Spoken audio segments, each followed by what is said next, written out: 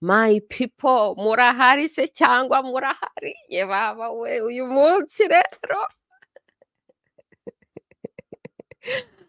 my people uyu munsi maze kubaza abaribero bo muri Canada dore nimurebe uyu mukobwa w'umuriberare wakiriye Kagamistan wakiriye abacakara bo muri Kagamistan baje kudusaba ngo dutahe baje kutubwira ngo dutahe barimo baradushuka barimo baratubwira ibiki tugiye kubasubiza urumva se ari umuriberare wo muri Canada umudepite w'umuriberare muri Canada namubajije ese wowe watorewe muri Canada watowe n'abakanadiye uhembwa n'abakanadiye hanyuma warangiza ugashaka kujya gukora boratinga na Kagamistan igihugu utabashije guhungiramo iwanyu ni Burundi urumva se kuki wahunze Burundi ntugiye kuba muri Kagamistan abantu bari mu Rwanda bahora bifuza guhunga kuza muri za Canada hanyuma bagera muri Canada kandi bahunze icyo gihugu bahunze mwahunze za Burundi mwahunze za Rwanda hanyuma nta n'isoni mukagenda mugashaka gukorana na criminal dictatorship mugakorana na Kagamistan ngo murashaka kugera kuki exactly kandi mwarahungiye muri Canada mu gihugu kiri civilize mu gihugu kiri democratique hanyuma mugasubira mugashaka kujya gukorana muri criminal dictatorship ibyo rero twababajije aba bariberare bo muri Canada twababajije hasigaye ko noneho mbabereka aba bantu baje muri Canada kudusaba gutaha kudusaba ngo imfashanyo kudusaba ngo ibiki abangaba tugiye kubasubiza dore mubirebere ngaba hano tugiye kubasubiza hanyuma rero mbere yuko tubasubiza ndagira ngo mbiyerekere ibyo bavuze my people baje kutwibutsa n'impamvu twabahunze ndakubwiye ngo muri iyi video mugiye ahubwo kwibuka impamvu twabahunze kuko bafite ingengabitekerezo bafite mu mutwe ubucakara n'ubutindi ku mutima bafite ingengabitekerezo bashaka gukriminaliza toute une population bafata abahutu bose nk'abajenosideri niyo propaganda niyo bazanye muri Canada oh my goodness muri bubyirebere urumva se donc baje kutwibutsa ko ari interahamwe z'ubundi bwoko nk'uko mwari mwarabivuze the purpose of propaganda is to make one set of people forget that other sets of people are humans baje kudehumanizinga abantu nanone urumva se no kwita abahutu bose abajenosideri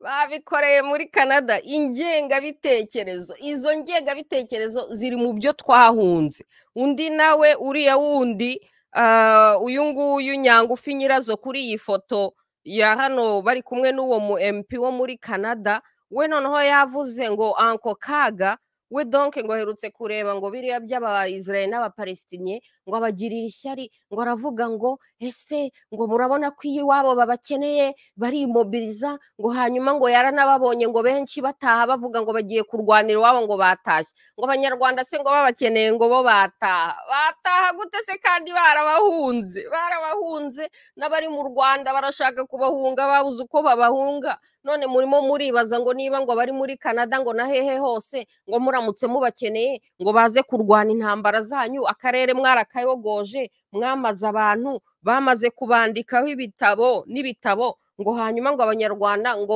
muramutse mubakeneye bataha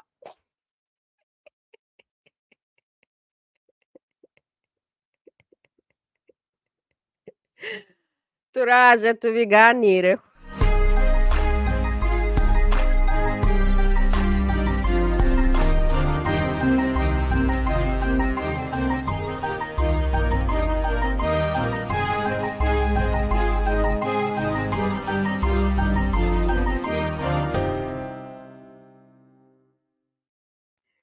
my people murakaza muri amahoro n'umunezero niyo gahunda ya U&I turi kwa enregistra en direct kuwa Gatanu December ku itariki ya mbere December hariya ni Ukuboza mu KinyaRwanda ku itariki ya mbere y'Ukuboza 2023 turi kwa enregistra en direct Re-diffusion mu KinyaRwanda gusa tuzayikora ejo kuwa Gatandatu ku itariki ubwo ya 2 z'Ukuboza. Ndabona rero muri comment hari comment nyinshi cyane, ndababona ba Olivier Kaka, Titi Gromine, Daniela Monorina, kabisa ndababona.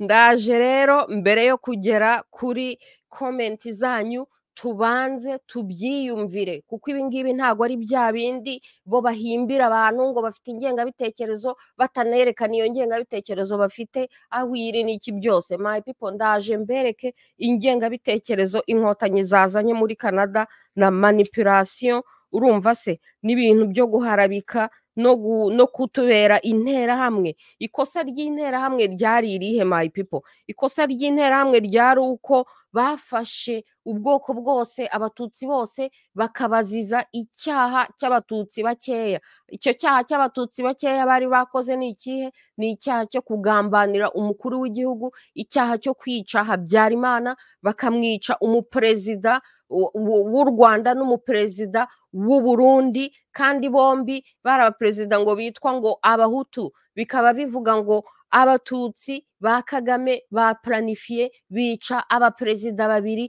b'abahutu. Noneho rero population y'abahutu, intera hamwe, abahutu baziza icyo cyaha, bagira iyo faiblesse, ngewe nyita faiblesse, bagira iyo weakness yo gufata icyaha cyakozwe n'abantu bakeya cyane, bakavuga ngo abatutsi bose bagomba kubyishyura. Icyo niyo cyaha cyabayeho, niyo faiblesse yabayeho, ko intera hamwe n'abantu bari ku butegetsi n'abantu bakoze jenoside bafashe icyaha cy'abatutsi bake cyane bashaka kugisiga abatutsi bose, noneho bituma bashaka no gukora iyo jenoside, bashaka kurimbura abatutsi bose, babaziza ngo abatutsi bishe Habyarimana, bishe Ntaryamira, bishe abaperezida babiri b'abahutu, abatutsi bose bagomba kubizira. Icyo nicyo cyaha cyabayeho, iyo niyo faiblesse yabayeho. Noneho rero ibyo bintu hari harimo manipulation, harimo manipulation z'inkotanyi.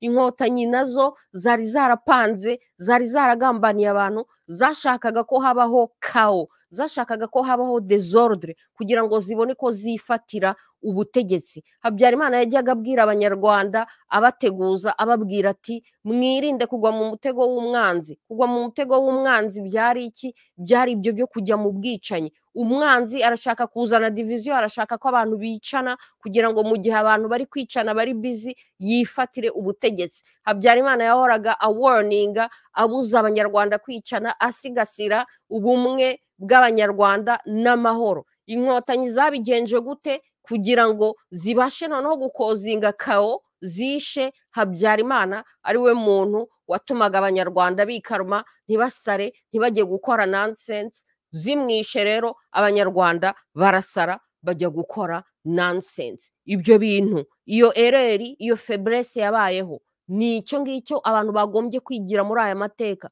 None uyu munsi aho kugira ngo bigire muri aya mateka, inkotanyi zakoze iyihereri, inkotanyi zakoze ereri yo gufata abahutu bose zikabita abajenosideri, abahutu bose zikabafata nk'abicanyi. Mbega zakoze nk'interahamwe, nk'uko interahamwe zafashe abatutsi bose zikabasiga icyaha, ni nako uyu munsi inkotanyi zikora ereri yo gufata abahutu bose zikabahindura abicanyi, zikabahindura abajenosideri, zikabahindura abanyabyaha. Mugiye kuyibonera iyo ngengabitekerezo, niyo ngengabitekerezo bazanye muri Canada, kandi barimo bavuga ngo barimo baradusaba gutaha, barimo baradusaba gutaha, ariko muri disikuru zabo mu byo bavuga bakatwereka n'impamvu twabahunze, bakatwereka n'impamvu twibera muri Canada, bakatwereka n'impamvu nitunataha turi abanyafurika, inaha batwita abanyafurika. Niye mpamvu twakwibanda ngo muri kariya kadomo gusa, Afurika nini ni kontina nini, hari ibindi bihugu byiza kandi byakira abakanadiye n'abanyamerika neza, kuki tutajya naho handi tukabaho mu mahoro, tugafata izo societe, tugafasha izo societe zose, kubera ko turi abanyafurika. Abanyafurika bose ni bene wacu, iwacu ni muri Afurika hose. Barimo baravuga ngo mutahe, ngo mujye kuyobora, ngo niba ari za Musanze na za hehe, nasetse natembagaye. Umwe uwo nguwo turi buhereho ngo ni uw'Igitarama, undi nawe waje kugira ngo nuwamusanze izo ni za ruhengeri nasetse natebaga navuze ni oh my goodness ese kuva kera abanyarwanda ababyeyi bacu ntibavuye izo za Gitarama mu biturage izo za ruhengeri za Musanze mu giturage bakagenda bakaba i Kigali bigeze se basubira iwabo bataha mu giturage ngo bagiye kubayo none abana bavukiye mu mujyi bavukiye i Kigali bagira imana bagateremuka bakagera muri za Burayi muri za Canada muri za Amerika murimo murababwira ngo batahe ngo bageze ahehe n'ababyeyi babo batarigeze bataha bava i Kigali bajya mu giturage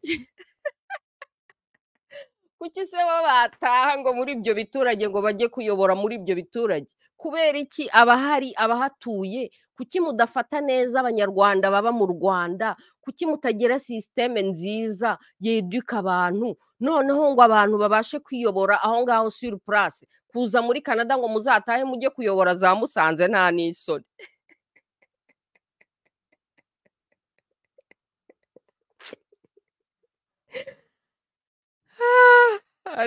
ariko mana yanjye nuko rero reka duhere kuri disikuru y'uyu nguyu reka mbereke uko bari bahariye baje muri Canada agapariti ndi bubereke n'uyu mugabo wa kabiri yiyita ngo Le Dernier Tutsi yanditse n'igitabo cyitwa Le Dernier Tutsi arabisobanura ukuntu ari Le Dernier Tutsi hanyuma akaba ngo yitwa Karori ngo waruhigira akaba ngo ari CEO wa Rwanda Airports ubwo kandi bicaye aho ngaho barimo barabwira abajene bo muri Canada ngo bazatahe ngo hari umujene wababajije ngo niba babona akazi none umuhost arababwira ngo ariko ngo ibyo gutekereza akazi ngo kuki batihimbira akazi kandi reba abantu bazanye hano bose nta numwe wicaye yihimbiye akazi bose bakorera leta bose bafite akazi muri leta bose nta numwe wihimbiye akazi abajene muri Canada bababaza bati ese hari akazi Rwanda twataha ngo ariko se kuki mutakwihimbira akazi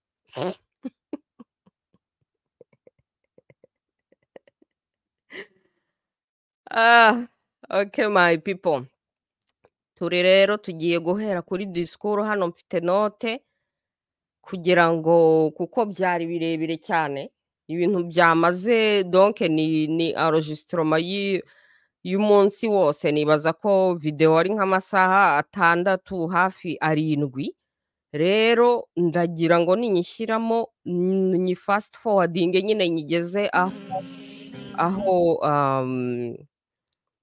aho nyine disikuru iri kuko narahanose mfatana note yaho exactly imintuza iri ariko ubwo murabonaho gatoya uko ngenda mforwardinga uko byagenze urumva se rero dore n'uyu nguyu wa wundi ambasaderi w'u Rwanda muri Amerika Canada rega baradushaka bya hatari uyu muhosti nawe ngo yavuye i Rwanda we ngo yanavutse nyuma ya 94 ku babyeyi bavuye Uganda ariko nawe yibereye muri Canada arimo arabwira sare y'abantu bose bahunze Kagamistan bibereye muri Canada ngo nibatahe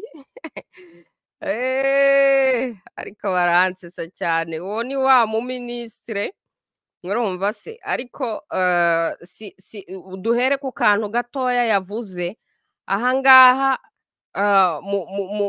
akantu gato cyane yavuze kerekana mudi katwibutsa n'impamvu twahunze justement kerekana uko byari byifashe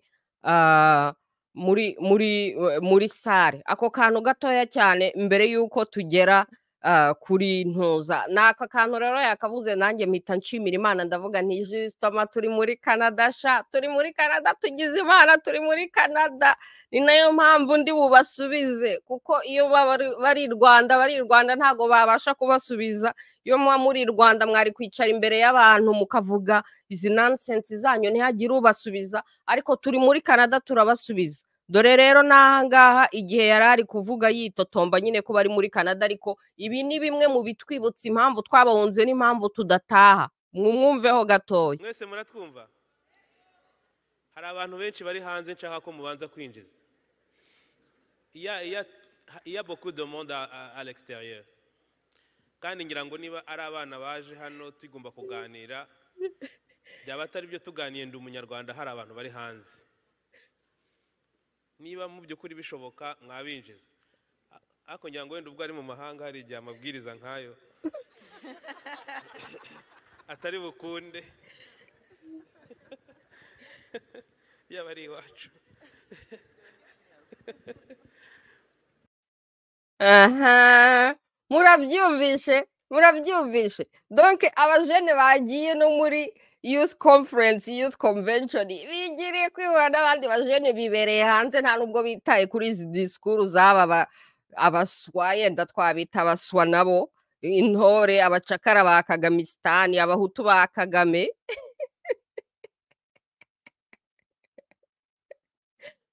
ntago babyitayeho bibereye ngo hanze ya sare noneho bakajya bajya kuvuga amadisikuru yabo ngo uko se kuko nta bantu bari muri sare arabyivugiye ku mugaragaro ngo nimugende mubwire abajene bari hanze arangije arigarura ngo ariko kuko turi muri Canada ntago twabakanga nta gitugu twabashyiraho ntacyo twabakoraho kugira ngo tubinjize ku ngufu ngo iyo bibi iwacu. Can you imagine?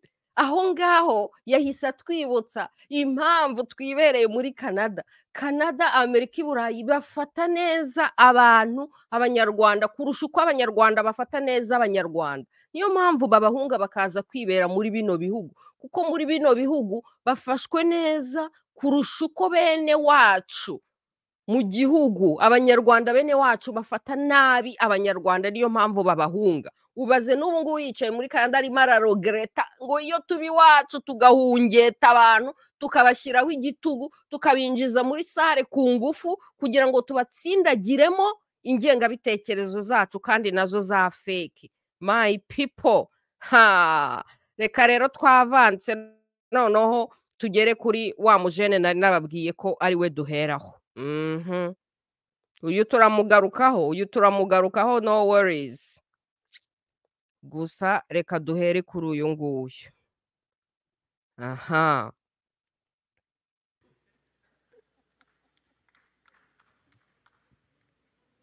Karori agize imyaka 41 nka Minisita Abdallah ariko ndusha amezi 2 yose. Ni grand frère wanjye ariko tuziranye ku bintu byinshi. Ibintu byinshi tuziranye nk'abana babiri b'abahungu bafite imyaka imwe, bafite n'abashiki babo bameze kimwe, bakagira na ba nyirarume na ba nyirasenge na ba se wabo bose bameze kimwe kandi bafite camp ebyiri. That's 1994 post genocide. Umwe iryinyo riri kurindi arareba umwe akabona yakamunyujije ahandi ariko ntacyo ufite cyo gukora kubera ko there is a sacrifice. None se uzabigenza ute ko utazaba mu Rwanda rwawe wenyine? U Rwanda rufite abaturage 8,000,000 z'abahutu n'ibihumbi 300 by'imponoke z'abatutsi barokotse n'abandi wenda kwegera wenda miliyoni cyangwa se irenga y'abatutsi bavuye ishyanga bamaze imyaka irenga 30. Ubwo abo bantu baterana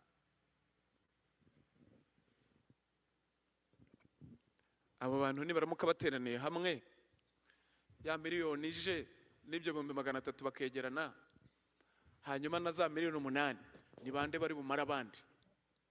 Nitujya mu gihe cyo kuvuga ngo reka duhangane cyangwa se twihorere. My people, murumva ibyo bintu, murumva iyo ngengabitekerezo. Dore ibyo ngibyo nibyo navugaga byo gushaka guharabika ubwoko bwose ukabuhindura abicanyi. Donc hariho abahutu 8,000,000 cyangwa 6,000,000, hariho n'abatutsi 1.3 miliyoni. Ubwo donc ubwoko bwose bw'abahutu ni abicanyi, ni abajenosideri, abatutsi ni menase kandi ni bakeya ni 1.3. mu nyumvire ibyo bintu. Ese aba bantu bajya batekereza ngo bibaze batekereze bati ibi bintu turi gukora abandi ejo natwe bizadukorerwa, kubera ko ibyaha byose Kagamistan yakoze, kandi Kagamistan igisirikare cyabo cyitirirwa abatutsi, bigaragara ko harimo abatutsi gusa aribo majorite. Ese ibyaha bakoze akarere kose bayogoje bizabazwa abatutsi bose? Ubu next generation y'abantu bitwa abatutsi bazajya bishyura ibyaha bya Kagamistan yakoze, ngo kuko ba Kagamistan ari abatutsi, nubwo baba barabahunze, nubwo baba batarafashije, nubwo baba batari bari kumwe, ariko kuko ari abatutsi gusa, ibi byaha byose Kagamistan yakoze bizajya bibazwa abatutsi bose. Ngaho ni mu nyumvire iyi ngengabitekerezo y'uyu mugabo, mwumva ibintu yaje kuvugira muri Canada, hanyuma arimo aratwibutsa impamvu duhunga kariya gahugu kabo, duhunga kariya kadomo kabo, n'izo ngengabitekerezo twahunze. Nuko kuntu mutekereza mugahora mwigira aba victim, mugashaka no guharabika abandi bantu bose no kumvikanisha ko ari abicanyi, ko abahutu bose ari abicanyi muri miliyoni ngo 8 cyangwa 6, ngo ari abicanyi, ngo noneho ngo abatutsi ngo 1.3 ngo bakaba ari menace. My people, ibyo bintu ni génocide moral, génocide intellectuel, génocide spirituel. Arimo bari inkotanyi nicyo zikora, nicyo zikorera abo bita abahutu muri iyi ngengabitekerezo. Bongeye barabitwiyerekera, babigejeje no muri Canada. Reka twongere tumwumveho gatoya, dukomeze. Ababiri bishumwe sibyo? Ibyo ari byose miliyoni 8 cyangwa miliyoni 6, uzishyize kuri iyo miliyoni 1 harimo ikibazo gikomeye cyane, harimo ekara. Uko byagenda igihugu kirahinduka imirambo again, n'umunuko wa mbere nturarangira. So RPF ntago ari byo yashakaga, nta nubwo ari byishaka. Ifite n'imbunda, ifite abasore bitwa RPA, APR. Abenshi nabari bavuye mu Masaka, abandi basize ababyeyi babo hano cyangwa babasiga mu buhungiro bajya ku rugamba, baza kubohora igihugu, barakibona, bakibonye bafite n'imbunda, bafite umujinya mwinshi cyane, barashaka kwihorera. Bizabagendekera gute? Wa mugabo bababwiye ufite concept yaho dushaka kujya, afite n'ijambo rikomeye kuva yatangira.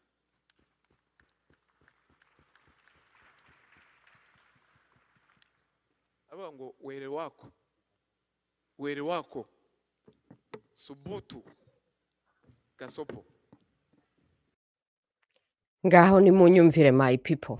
Nyuma yo gukora ibyo byose tumaze kuvuga, noneho bagatangira bagahimba bya bindi babeshya ngo nta nubwo bihoreye, ngo Kagame yaravuze ngo gasopo ngo nta nubwo bihoreye, kandi hariho disikuru bavuga ukuntu bihoreye, ukuntu bayogoje akarere kose, n'ukuntu ahubwo batishe abo bagombaga kwica bose. Urumva ibitabo byaba Judy River biriho my people. Murabizi ko twebwe dukora bombardement intellectuel. Ibitabo byaba onana bivuga amahano bagiye gukora muri Congo, murabizi byose. Ariko bakicara bagakomeza propaganda, bagakomeza bakavuga ubwoko bwose bw'abahutu bakabahindura bicanya abajenosideri, bakigira victim, noneho bakanavuga n'ukuntu ngo batihoreye, kandi baramaze abantu, baramaze akarere kose, baramaze abantu paka abantu bakabahunga, igihugu kikaba vide, bagakurikirana abantu muri Congo bakabica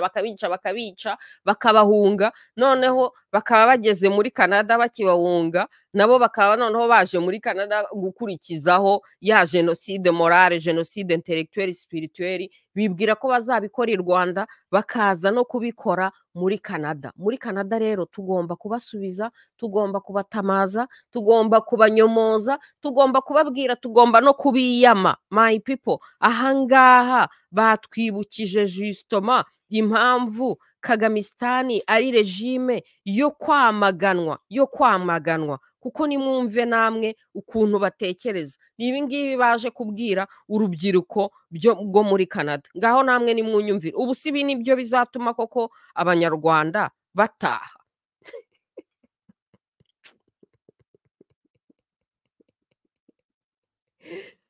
ibi nibyo bizatuma abanyarwanda bataha kandi mu byo bahunze ari izi ngengabitekerezo zabo n'ibi bintu byo gukriminaliza tout un peuple ibi nibyo byatumye abantu babahunga ariko bakaza bakabisubiramo muri Canada kandi barimo basaba abantu ngo nibatahe rero my people reka tuve kuri uyu mujene akeneye kwihinga ariko sinzi niba akeneye kwihinga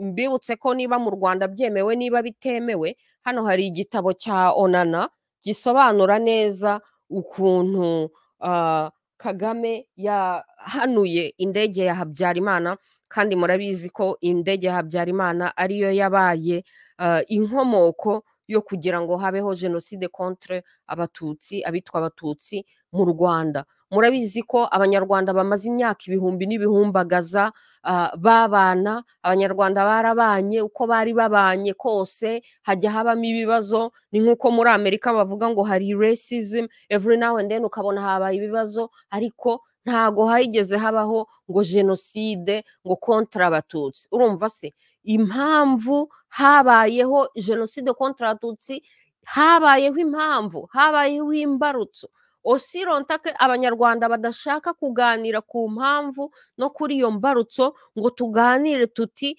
habayeho icyo kintu cyaba Kagame na leadership y'inkotanyi gushaka guprovoka kao baciye mu kwica umukuru w'igihugu Habyarimana umukuru w'igihugu w'u Rwanda n'umukuru w'igihugu y'u Burundi kandi barabarwaga ngo mu bahutu noneho icyo cyaha abatutsi bake bakoze cyo kwica abaperezida babiri b'abahutu kikabarirwa ku batutsi bose abatutsi bose bakabizira aho kugira ngo rero tuganire tuvugishije ukuri tureba amateka dans son ensemble abantu bagakomeza bagashaka kuzana izi propaganda zabo propaganda bazigejeje muri Canada kandi nk'uko mwabibonye nk'uko twabibabwiraga propaganda ibishaka kugira ngo yerekane donc yerekane abantu bamwe gusa urumva se bibagirwe ko n'abandi bantu ari abantu urumva se iyi propaganda ibishinzwe deshumanisation donc gushaka kwerekana ko abanyarwanda ari ibisimba hari abicanyi ngo hari desequilibre hari ikibazo abahutori miliyoni ibiki n'ibiki murabyiyumviye rero batwibukije impamvu urumva se kaninywera amazi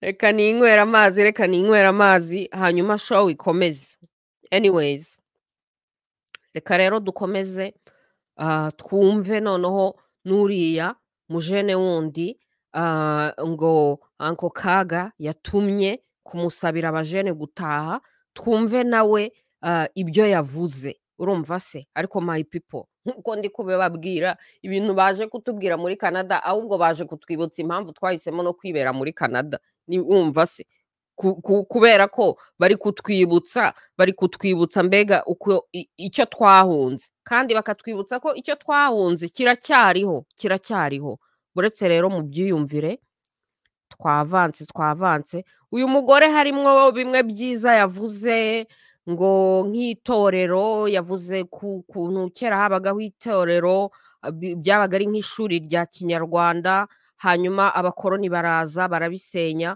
ibyo bintu by'itorero yavuze nabikunze gusa no gufata izo structure na institution z'abanyarwanda noneho bakazikoresha muri Kagamistan muri za propaganda zabo nanone urumva se bagaharabika itorero rya KinyaRwanda ryabaga ryigisha abantu ibintu bizima noneho ahubwo bikabajyana muri propaganda gusa ubwo itorero rigata agaciro kako n'ibyo byari bishinzwe reka rero tugere kuri parti yuriya mu ministre ngo wara jeunesse Kagame yatumye kubwira abajene ko bagomba gutaha nuko bagomba gufasha u Rwanda reka tubanze tumwumve mbere yo kugira icyo tumuvugaho, kuko nk'uko nababwiye my people, ntago twebwe tumeze nk'abari babandi birirwa bahimbira abantu, batakwerekana video n'imwe bavuga iyo ngengabitekerezo ariko bagahimbira abantu ngo bafite ingengabitekerezo. No, abangaba bafite ingengabitekerezo kandi it's on the record, video zabyo zirahari, tumaze kubibiyerekera. Reka rero tubereke n'undi mbere yo kumukomantaho mu byiyumvire my people. Dukomeze. Le KinyaRwanda, français et anglais. Merci. KinyaFranglais. Minister dusoza, turabizi ko nta byerangote. Turabizi ko hari ibibazo bicyugarije urubyiruko kandi mu nshingano zanyu hari kubikemura. Ese mwabitubwiraho munadusozereza ikiganiro? Murakoze. Karori ngushimire, icyongereza urakivuze, njye aya masaha konjigeza sinahishwa. Biri kwanga rwose. Abegereye abatavuga icyongereza bagerageze. Nagira ngo mbagezeho icyo nyakubahwa Perezida wa Repubulika aherutse yarakibonye, yakoze remarque, yarakirebye aratubaza, abonye ibisigaye biri mu isi, yarebye ubwitange bw'ingabo za Israel, uko abana bavuga muri ibi bihugu bajya iwabo gutabara bagenda bava mu mashuri, areba Abapalestina nabo uko biteguraga muri kwa kundi mubibona mu itangazamakuru, maze aribaza ati ariko ubwitange bwabariye abantu aho barabuvukana ko ari bwinshi. Mwibaze, umukuru w'igihugu yarabirebye, hejuru y'uko ibiri kuba murabizi mwese, ntabwo ari yo debate, ariko uko urubyiruko rwavuye imihanda yose rutashye, rufashe ibikapu, rusize amashuri, rusize akazi, benshi bavuye inaha barataha, basanga n'abo bandi bo muri kiriya gihugu nabo barimo kwitegura ngo bazahagarare ku butaka bwabo. Atari ko buriya bwitange barabuvukana. Hanyuma arabaza ati, ese aba bacu bibaye ngombwa ko tubakenera batwitaba? Ese rubyiruko bari aha ngaha uyu munsi ubonye akabaruwa kakubwira ngo ngwino mu Kinigi na Burera na Gicumbi, buriya hakonja harya, baragukeneye. Impamvu twiga ibi tugasubira iriya, tugasubira muri aya mateka, ni ukugira ngo twitegure, ni ukugira ngo twitegure. Abana banyu bagomba guhora biteguye, namwe mugomba guhora mwiteguye. Message igomba kuba iri clear. Kandi ibyo abatubaza, we abareba igihe bari inkotanyi ari bato, ubwo we yari aha muri Amerika agatabara, agasigaho yabaga, agataha, akamara imyaka 4 mu ishyamba, akaba byarashobotse. Hari n'ababyeyi bakuru hano batabaye. Aho ngaho ngomba kubistopinga nkabanza nkanyomoza icyo kintu.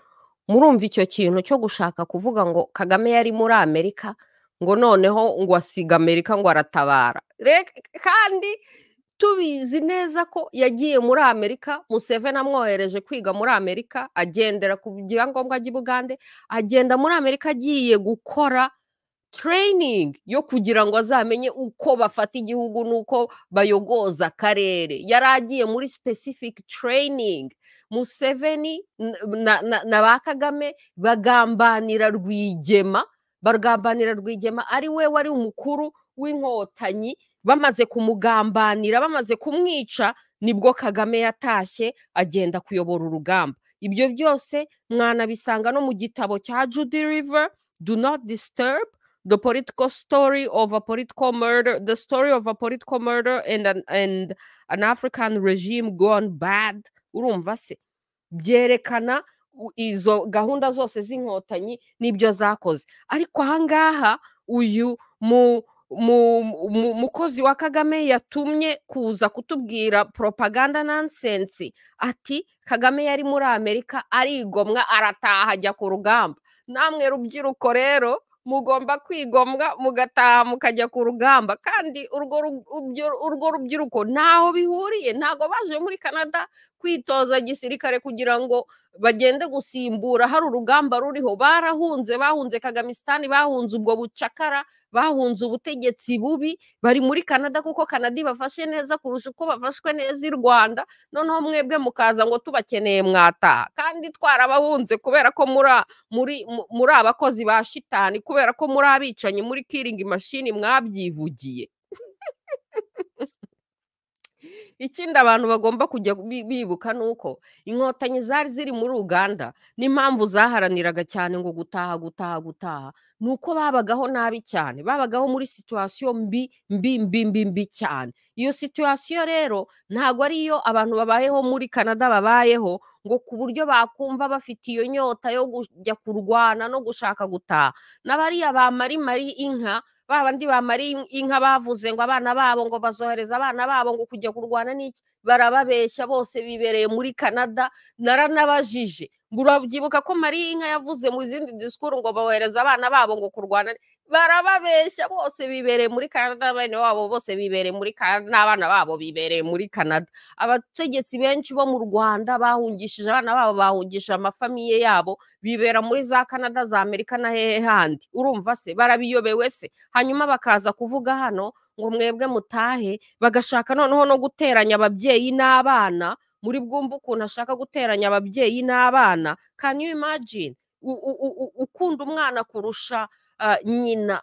Baca umugani mu Kinyarwanda ngo ukunda umwana kurusha nyina aba ari impyisi ishaka kumurya. Inkotanyi zishaka kumvikanisha ko zikunda abana kurusha uko ababyeyi babo babakunda. Noneho bakashaka kubwira abana ngo ababyeyi babo ngo barababeshya, ngo barabashuka. Nimwumvire inkotanyi. Ibaze, wanze kumvira se na nyina akumvira ijeri. Nimureba no ku rugamba rwa Bamporiki, Bamporiki yanze kumvira nyina, ubu se ntiyabonye umusaruro. None uyu nawe nta n'isoni ku manywa ya ruhanga ngo Kagame yari muri Amerika, ngo arigomwa ava muri Amerika aratajya ku rugamba. Oh my people, oya, twagombaga kubasubiza kuko justement turi muri Canada. Nkuko yatangiye yitotomba ngo hari abajene bari hanze ya sare ngo kandi nta kintu babikoraho. Turi mu bihugu bitanga ubwisanzure n'uburenganzira. Urumva se babimenye ko twebwe tuba ahantu hisanzuye. Ni nayo mpamvu twahunze, ni nayo mpamvu tudataha, kubera criminal dictatorship, kubera ingengabitekerezo yabo, urwango, ubucakara mu mutwe, utindi ku mutima. Kandi bakomeje kubitwereka, baje muri Canada baranabitwiyerekera, biri on the record, buri kuri video, ntacyo tubahimbira. None ku manywa ya ruhanga nta n'isoni ngo mutahe nk'uko Kagame yatashye ngo akaza ku rugamba.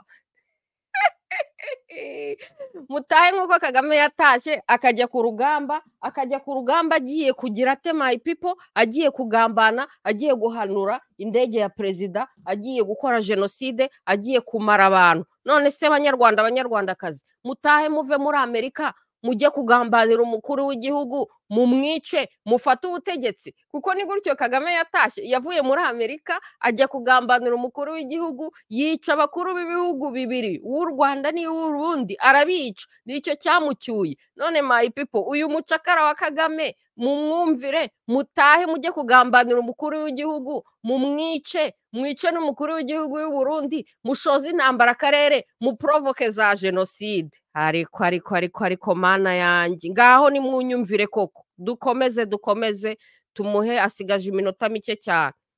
Urubyiruko ruri aha rero kugira ngo ube wagira imbaraga nk'izo ngizo twababonanye ba nyakubahwa perezida wa repubulika, imbaraga nk'izo tubonana urubyiruko rwo muri Middle East ukuntu rwitegura, ntabwo wazigira utazi amateka nyayo igihugu cyacu cyavuyemo. Uri aho ngaha ugenda muri train, ujya muri moro, unywa akantu, witera kandi ugira ngo birabizaza. I'm telling you guys to be ready for the struggle of a nation. When the call comes to you, you have to be ideologically clear. Karumvikanya ko? Ideological clarity. The history of our country what went wrong, you have to know it nicely and clear. And by the time you get a call that you need to come back home for the struggle, uzaze gukora struggle y'ibintu usobanukiwe. Ababyeyi rero baraha cyangwa ababyeyi muba mwasize mu rugo bababeshye, ni umwanya wo kugira ngo twese dusobanukirwe. Jewe nabaye muri Amerika, ndashimira ambassador ko igihe na graduatingaga yari ahari. Akongereza narageragezaga kiriya gihe ariko biragenda bikanga. Ariko buri wa gatandatu muri weekend nasuraga museum za Smithsonian ziri Washington DC. Nta gihugu na kimwe kitagira musée de l'histoire, de la culture. Erega aba bantu mureba burya ngo bararwanye karahava. Aba mureba mubona byakemutse twinjoyinga ibintu byabo. Bararwanye. Abo muri Amerika bamaze imyaka 240 ya democracy ariko yaturutse ahantu hatoroshye. U Rwanda dufite imyaka 30 rwaturutse ahantu turi kuganira. Twaje gusanga ikintu cyonyine cyaduhuza ni ndi umunyarwanda, tuyita ngo niyo sano muzi iduhuza twebwe abanyarwanda, ni icyomoro ikaba n'igihango. Message mwatahana, one, every young person, take your time to learn history of Rwanda. Learn your personal history. And if you can do it, learn the history of your family.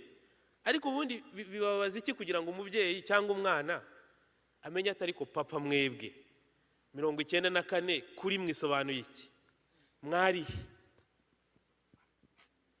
Niba ababyeyi ntacyo bagusobanurira, uzaze muri vacation, uzavugane na ambassade uti ngiye nshaka kumenya ukuri ku Rwanda.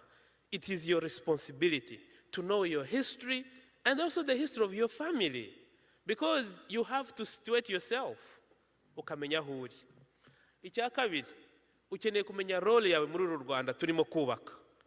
Mwagiye mubona ibihugu byinshi binanirana, ngewe nkunda gutanga ingero, countries zagiye zinanirana kubera yuko abantu baho bagiye baza kwiga mu bihugu by'i Burayi no muri West, bamara kwiga bakaba bakadire bakomeye, bakaza ari bo twe urana nkamwe iyo mwiga hano muri Ankureri bimwe nababwiye kare, iyo mutashye turabubaha. One, you speak a very good English. Two, you have money, you look nice. When you come back, mukajya nko mu matora, we elect you. Ntago bitugora kubatora. Ariko my friend, uramutoye, the guy doesn't know anything about history. He doesn't know anything about the population, rural area. He doesn't know anything about Rwanda. He's just a very good man from the West. My friend, it is kugira ngo uzaze hariya uri soba, uri smart, ibintu bisobanutse, ngwino ura ideologically clear. Ibintu warabyize. Ejo utazaza tukajya tubona ni umuntu wi Ottawa turi kohereza muri Burera ukabona aracyari Ottawa. Tujye tubi kugira ngo uzabishobora uri umuntu w'umujene, uzane IT solutions zifitinga n'abaturage b'i Burera, abaturage bo mu Rwanda, uzane gutunganya umujyi wa Kigali kandi kuri conditions zacu, wubake u Rwanda twifuza turi kumwe. Nuko ibi bituba twazanya aha, ibibera kuri ambassade, kwibohora bibera kuri ambassade, kwibuka, wataha ukaza mu Rwanda ukasura intwaza, ugasura ibimenyetso bya genocide, ugasura urwibutso, ugasura campaign against genocide museum. That's the package free for you that you have to have for you and for your children. Kwa nko muri 2035 you will be one of the mayors in Musanze. Hanyuma ujye baza utari kwa abaturage hangaha ko mbona batagira ubwiherero, utari kwa abantu bazima baho batagira ubwiherero. Hariya niho iwanyu sha. Tugomba kuhamenya tukabizirikana. Nagira ngo rwose mbabwire ko icyo Perezida wa Repubulika yatubwira ati ese buriya kuriya kwitanga kwa bariya bana biravukanwa, bigira ababyeyi babyigisha, bigira igihugu kibitraininga, bigira kubitekereza, kuko nta muntu wabaho kwisa atagira iwabo. Iyo ufite iwanyu uraharinda, nubwo wajya guhaha uhora utekereza ko iwanyu haba heza, ku munsi umwe wataha cyangwa abana bawe bakazataha. Mwese murabizi iyo twaga muri Amerika aho twigaga barakubaza ngo ariko uzataha ryari? Ngo are you an African American, are you a what, are you an immigrant, are you an African? baba bakubaza burya uba ufite iwanyu ugomba kugira heza abawe bazataha rwose kwitegura ugomba kwitegura mu mutwe ukaba uri ideologically clear. Ibisigisigi bigihari rero ni imbuga nkoranyambaga zigisha nabi, ngira ngo twabyumvikanye. Umuntu nakwigisha nabi ku mbuga nkoranyambaga, hari ahantu ministeri yacu hari ibintu bumwe itanga amakuru y'ukuri, hari YouTube za leta my people tube tuvugiye aho ngaho. Donc ukuri kuri muri leta, YouTube za leta n'amakuru ya leta, abo nibo bakubwira ukuri. Abandi bari kuri YouTube bose barakubeshya. Abajene mwese muri hanze, ibitabo birahari, ba Michaela Wrong, ba Judy River, ba David Himbara, ba Onana, abo bose barahari. Mwisomera amateka musome. Hanyuma zitaba YouTube za leta, aba YouTuber b'i Rwanda bagerageje kugira freedom of speech, bagerageje no kwihimbira uwo murimo bavuga, bakabafata bakabafunga. Biriya bivuga ngo mutahe mujye kwiyamamaza, mujye kuba abayobozi. Niko ejo bunini twumvaga inkuru za ba Kansinge na ba Padiri bashatse gutaha kujya kuba abayobozi mu Rwanda, bakabangira, bakababuza gutaha. Hanyuma arimo aravuga ngo iwacu ni hehe? Ese ni ngombwa gutaha mu Rwanda mu kadomo, cyangwa twataha n'ahandi muri Afurika? Inaha batwita abanyafurika. Kuki twakwidiminiwa tukongera tugasubira ngo mu bintu by'akadomo? Akadomo gafata nabi abantu. Abo bantu bavuga ngo bimusanze ngo batagira ngo n'ahantu ngo h'ubwiherero. Kuki batagira ubwiherero? Kuki abo bantu batakwigishwa bakabaho neza bakibonamo abayobozi? Kuki abayobozi babo bagomba guhuruduka bakava all the way muri Canada ngo bagiye ngo kuyobora ngo za Musanze? Abahari byabagendekeye gute? Harya za Musanze si w'inkotanyi zamaze abantu zikavuga ngo zizahatera itabi? Ubwo zamaze abantu, kandi bakundaga kumara abantu bagenda baselektiona ngo uwize wese uzi kwandika no gusoma bakamwica. Barishe, bamaze abantu, bayogoje akarere, bamaze abantu, none babuze abantu bazima bo kuyobora. None bari muri Canada ngo mutahe mujye kuyobora Musanze.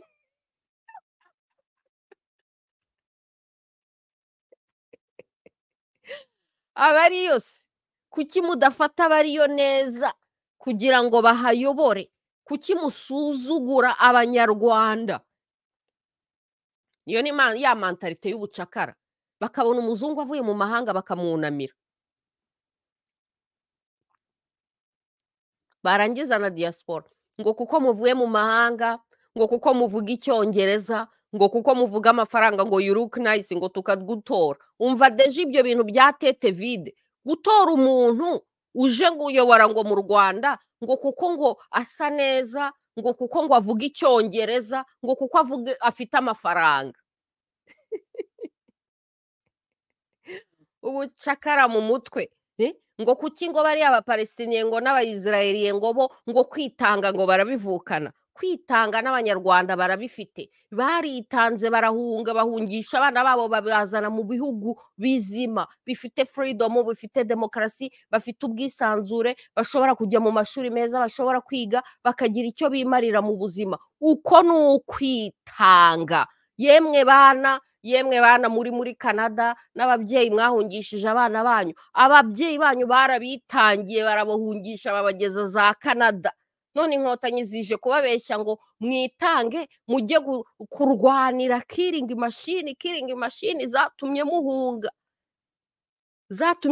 Killing machine, abajenosideri bisha abantu, abajenosideri bagifite ingengabitekerezo. Bakriminaliza tout un peuple, toute une nation, toute un tribu, bagakriminaliza abantu bose bakabita abajenosideri. Ngo nimwitange mujye guharanira abo ngabo. Canada yabafashe neza, nibagenda bajye kubibwira abanyafurika baba muri za Saudi Arabia, muri za China, aho bafashwe nabi. Nahoze mbona abanyetiyopiya ngo bari gutaha bava muri Saudi Arabia ngo bafashwe nabi cyane. Mugende mufata abirabura muri za Saudi Arabia na za China no mu Buhinde bafashwe nabi cyane, mubabwire muti mu Rwanda yenda niho hazima. Ariko se gufata umuntu wibereye muri za Canada na Amerika ni Burayi aho afashwe neza kurusha i Rwanda, i Rwanda mufata abantu nabi cyane, mufata abaturage nabi, musuzugura abanyarwanda, mukandamiza abanyarwanda, mwarangiza kandi bagira icyo bikorera mukarandura imyaka yabo, mugashimuta bizinesi z'abantu, mugafunga abantu, mugatakisa abantu, mugahindura abantu abakene, abacakara. Niyo mpamvu bakabahunga.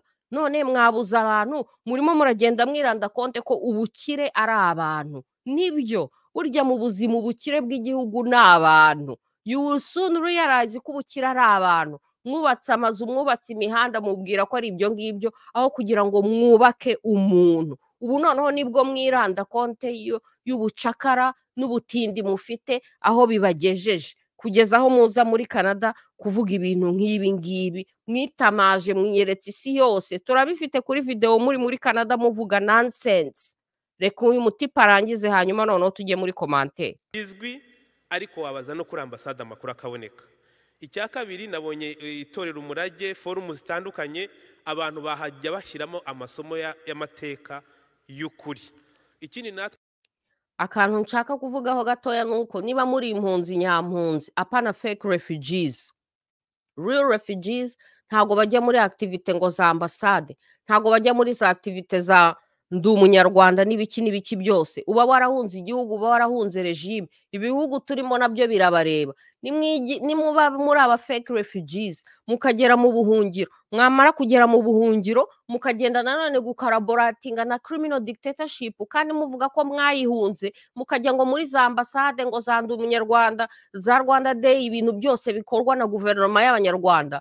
Nimugire ngo ubwo bu fake refugees bwanyu ntago aho mwahungiye babibona. One day bishobora kuzabagaruka, noneho mukabura intama n'ibyuma, kuko uwabacyura mu Rwanda ku ngufu ntimwabyishimira. Abantu bari muri diaspora muri Canada na Amerika ntimwabyishimira gutaha ku ngufu, kuko n'abantu bari mu Rwanda barifuza kuza aho turi. Urumva se? Ariko ye ngo ibyo byose mubyibagirwe ngo mujye kwitanga, ngo mujye muri za ambasade, ngo ibiki. Nababwira iki? Bon voyage. Abashaka kugenda bon voyage. Ariko nimurebe regime criminelle genocideri muzaba mugiyemo, nimurebe ukuntu batekereza, nimurebe ibintu bakirimo, hanyuma munatekereza ukuntu abanyarwanda babayeho nabi, babayeho mu nzara, babayeho mu bujiji. Tukaba twaragize imana yo kubahunga no kuba kure, hanyuma ibyo byose mukabishyira muri puberi, mukavuga ngo mugiye gufasha criminal dictatorship. Nababwira iki? Ariko karma yanyu nayo izabibategereje, kuko icyo twahunze kiracyariho kandi biragaragara. Baje no kubitwiyerekera, turabifite kuri video, noneho baje kubitwiyerekera muri Canada. Dufatanya na Mirumwe gutoza urubyiruko indangamirwa, Rwanda Youth Tour, abantu bakaza tugasobanura amateka y'uru Rwanda. Ikindi dutekereza ko ngewe uko mbyemera, hari ukuntu abajene basigaye bandika kuri Twitter ngo twe ntitwivanga mu bintu bya politiki. Politiki yikwivangamo, wowe wanga kuyivangamo, twebwe politiki ikagira gute ikakwivangamo. Urubyiruko ruturuka mu gihugu nk'icyacu, duturanye n'abantu bahunze banga gutaha, bitwa FDR. Hari umunsi bavanamo R bakitwa FDR, ubundi hari igihe bashyiraho R ebyiri, bese bahora bahinduye amazina. Nino hanze twumvise ko ngo baba bahari, buri wese ashakisha uko yakwiyita. Bariya bafite inpsychose. Hari igihe umuntu aba afite nk'ibibazo akagira inpsychose, indwara yo mu mutwe ituma wifuza gukora ibintu wagiye udakoze, kandi maskini utazabishobora kongera kubikora, hanyuma ukarwara mu mutwe. That is the inpsychose. Abo barahari. Ariko iyo babivuga, hari igihe babwira nk'umwana ufite 20 23 akagira ngo wenda nibazima, kuko abenshi hari igihe baba bambaye na za karuvati, ukagira ngo nibazima, umwana akaba yakeka ko ari bazima. Birasaba ko twebwe duhora turi à la porte de protection y'aba bana, tugasobanura, tukigisha. Ariko nka Minisiteri y'Urubyiruko dufatanyije na Minubumwe, we keep training. Ni nayo mpamvu rega buriya leta, buriya minisitiri ni umuntu ukomeye, kumwohereza akaza aha ni ikimenyetso cyerekana ko kwigisha iyi gahunda ari ikintu gikomeye, kandi ibi bizakorwa kugeza igihe u Rwanda ruzaba ruriho rubikeneye. Murakoze. murakoze cyane. My people, murabyiyumviye ati minisitiri ni umuntu ukomeye, ubwo murabyumva nyine ko baradushaka bya hatari kugeza n'aho bohereza minisitiri.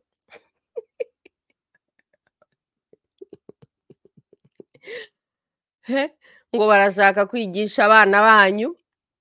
Can you imagine? Kagamistan irashaka kumvisha abana banyu ko ibakunda kurusha uko mwebwe mubakunda. Abana banyu mwarabitangiye muza kuba muri bino bihugu kugira ngo muzabyara abana bagire opportunity mwarabitangiye mwebwe ababyeyi mubigishe ku appreciating iyo opportunity mwabahaye mu buzima. Kagamistan igashaka kubumvisha ko ikunda abana banyu kurusha uko mwebwe mubakunda. Yemwe bana ababyeyi banyu barabitangiye. Inkotanyi zirabakunda kurusha uko ababyeyi banyu babakunda. Ngaho nimuzisange. Oya nimugende we, nimugende. Niba mwumva inkotanyi zibakunda kurusha uko ababyeyi banyu babakunda, nimugende nimuzisange, nababwira iki? Muzabyibonera.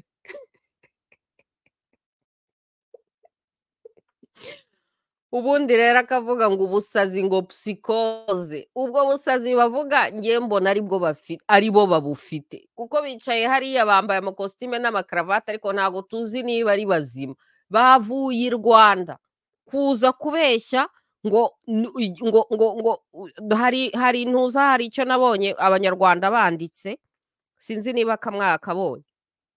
Uyu minisita niwe wanditse ngo yavuze ngo kuva muri 1994 ngo nibwo bwa mbere ngo u Rwanda rumaze imyaka 30 ngo nta mpunzi, nta internal displacements, ngo ibyo bikaba ngo ari kubera nyine umusaza muzehe perezida wa Kagame. Ibaze yaje kuri manganya, ari kubwira impunzi, ari kubwira abamuhunze. Muri imyaka 30 abanyarwanda barahunze more than ever. Miliyoni zarahunze zijya muri Kongo. Hatashye abanyarwanda bangahe nk'uko babyivugiye ni 1.3 miliyoni. Ni 1 miliyoni yatashye ivuye i Buganda. Bakreatinze miliyoni na miliyoni z'impunzi.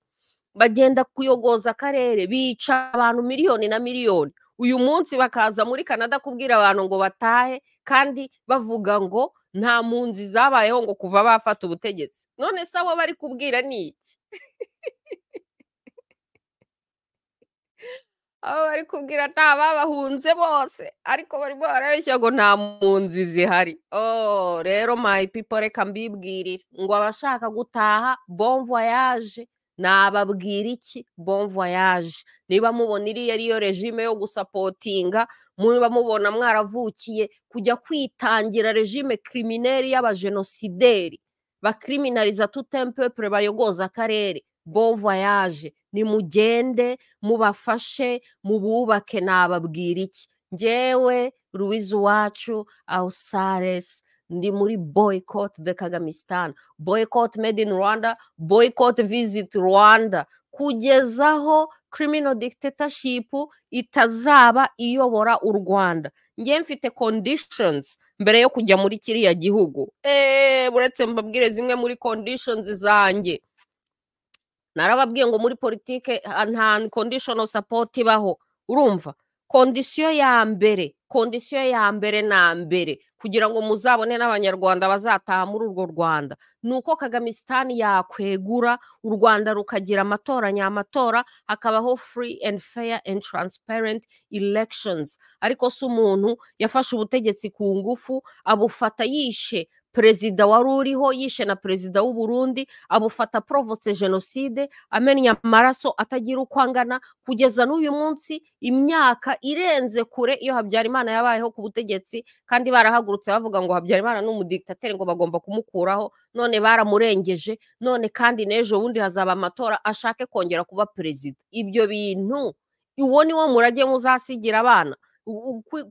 Kuroha abantu no kuroha igihugu mudashaka ko habaho transition démocratique, hakabaho free elections, mushaka guhora mukandamiza abanyarwanda. Hariho umunyarwanda umwe wishyize ku butegetsi ku ngufu aciye mu maraso, hanyuma akaguma ari perezida. Ibyo bintu ntago tuzataha muri urwo Rwanda rwanyu Kagamistan ateguye atavuye ku butegetsi ngo habeho amatora mazima abanyarwanda bihitiremo ubuyobozi. Indi mu zindi kondisiyo dushaka kubona hariho i Rwanda mbere yuko abantu batekereza gutaha, ni ukubona hariho ubutabera, kubona ziriya mfungwa za politike zose mufungiye ubusa bafunguwe, ba Karasira bafungurwe, ba Cyuma bafungurwe, abantu bose mufunze kuri nonsense bafungurwe kandi bahabwe n'indishyi z'akababaro ko mwabafungiye ubusa, ko mwabahimbiye ibyaha mukabafunga, ba Mushayidi bafungurwe.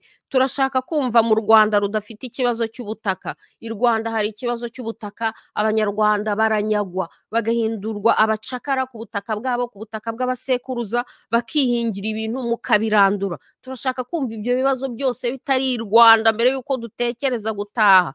Turashaka kubona mu Rwanda hariho free market, aho kugira ngo famiye imwe, famiye yo kwa Uncle Kaga aribo bonyine baba bakire mu Rwanda, aribo bonyine baoninga companies zose mu Rwanda. Turashaka kumva mu Rwanda hari free market, hari competition, abantu bashobora kwitangira business bakabaho mudahohotera abanyarwanda muri business zose, mutiba abanyarwanda muri business zose, muta overtaxinga buri kantu kose. Urumva se my people? Naho rero ibyo kuza gupfa kuvuga ngo abanyarwanda ngo mutahe nonsense mukiri muri criminal dictatorship, naho ngaho muvuga ngo za Musanze batajya kuyobora ngo nta n'ubwiherero bagira, nta n'isoni, nta n'isoni. No. Ikindi gitekerezo narangirizaho mbere yuko njya muri comment nuko nyuma yuko u Rwanda ruzaba demokrasi, ikintu twakora ku byerekeye abasirikare b'u Rwanda, hari igihe njya ntekereza ngo kuki u Rwanda rutaba un pays neutre nk'Ubusuwisi, u Rwanda rugasubira kuba la Suisse de l'Afrique. Ariko noneho tukabijyana on another level. Ubusuwisi buri un pays neutre, ntago bugira igisirikare. Kubera iki? Kubera ko nk'uko bakunda kuvuga ngo u Rwanda ruratera ntiruterwa.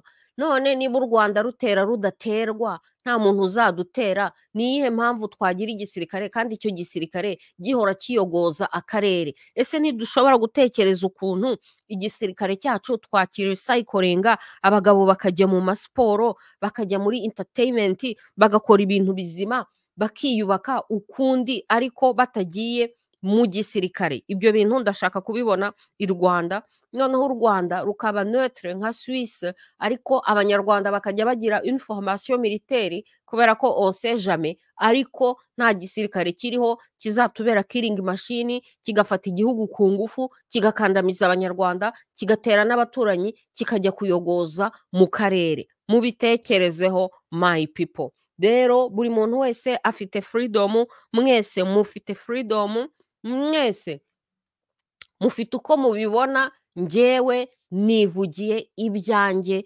uko mbibona. Buri wese rero akoresheje umutimanama we, akoresheje ubwenge bwe n'ubushobozi bwe, buri wese amenye aho ahagaze. Njyewe buri gihe mpora mbibwirira aho ndi, urumva se, kugira ngo ntihazagire n'umuntu uzanyibeshyaho na rimwe mu buzima avuga ngo nini na nini nini. Mpora mbibwirira aho mpagaze nuko mbona ibintu nkabivuga ku mugaragaro. Buri wese akore icyo umutima we umubwira. Rero mu magambo menshi cyane yakoreshejwe uyu munsi, gusubiza izi inkotanyi zaje muri Canada kudusaba imfashanyo no kudusaba gutaha, njyewe ku giti cyanjye ndazibwiye ngo hells no.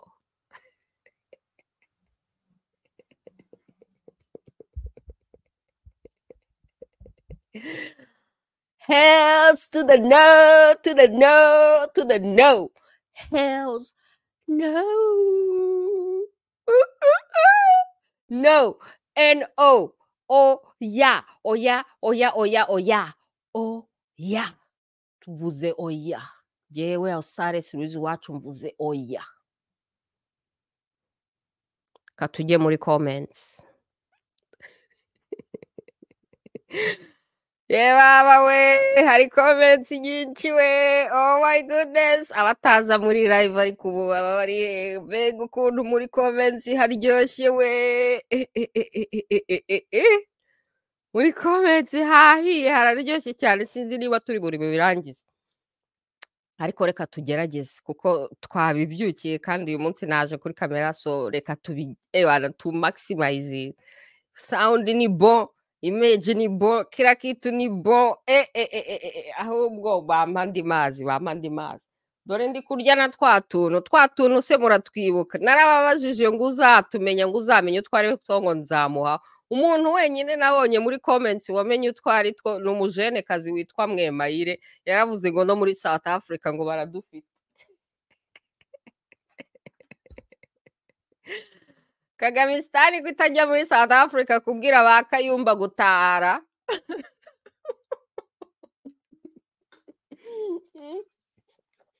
Niko Kagamistan yakurikiranye bakaregera muri za South Africa no kubica.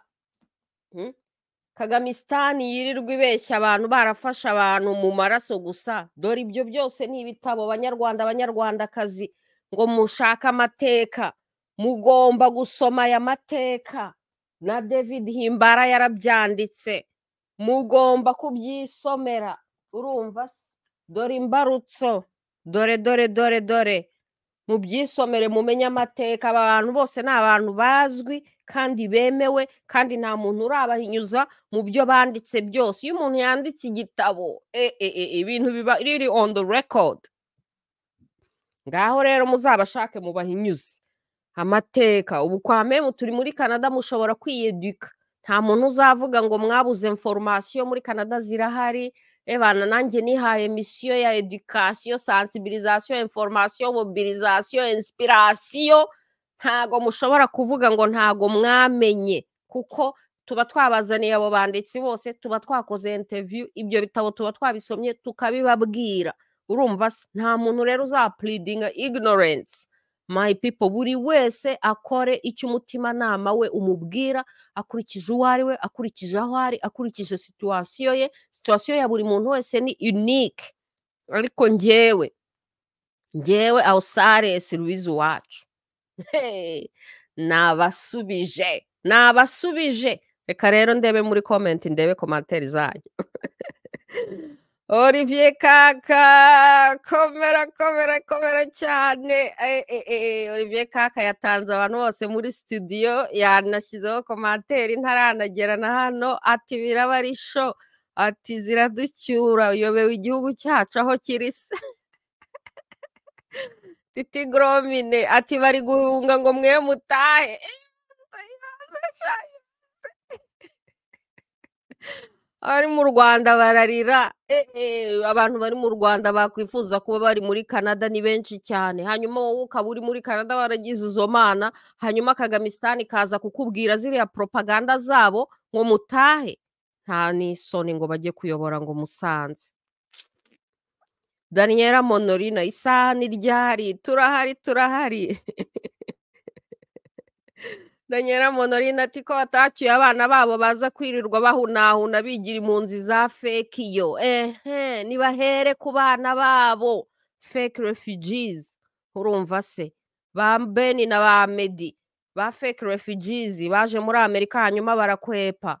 Bahere kuri abo ngabo. Abanyarwanda benshi cyane bibereye muri diaspora bucece, barabizi ko Uncle Kaga ari umukriminere, barabizi ko u Rwanda ari muri dictatorship, ko bafata abanyarwanda nabi, ko abanyarwanda bose ari abacakara. Niyo mpamvu babahunga bakiyizira, mpaka n'abana babo bakabahunga. Nta n'isoni. None barimo barabwira ngo iki ngo abantu nyibatahe. Hells no. Karimu Muyango ati my people, komera cyane. Eme Bakunda ati icyo gifobagane cy'umudepite muzakigagane mu matora ataha. Namureze mu bari bros. Abari bros bayoboye Canada nabi cyane, ku buryo mbega ari on the wrong side of history. Ari kumwe n'aba bantu bahemukiye abakanadien. Trudeau niwe murideri muri Canada. Ebana abakanadien baramupinga bya hatari kandi avec raison, kubera ko yashatse kudestroyinga Canada. Rero aba bantu baza muri Canada barahunze ibihugu hanyuma bakagenda bakajya muri politike hanyuma barangiza kandi bagashaka gukoresha position politike zabo bakorera criminal dictatorship. Oya tugomba kubibaza za parti zabo hano muri Canada. Dore ibyo nibyo nabwiraga ba Kansinge ngo azajye muri politike muri Canada. Gusa uyu murundi kazi ntiyagiye muri politike muri Canada.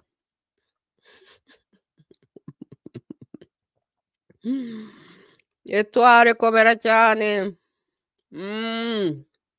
Kagwa amazi. Sha ndarekeraho kurya turiya tuntu kuko turaryoha cyane nakwibagirwa ibya show.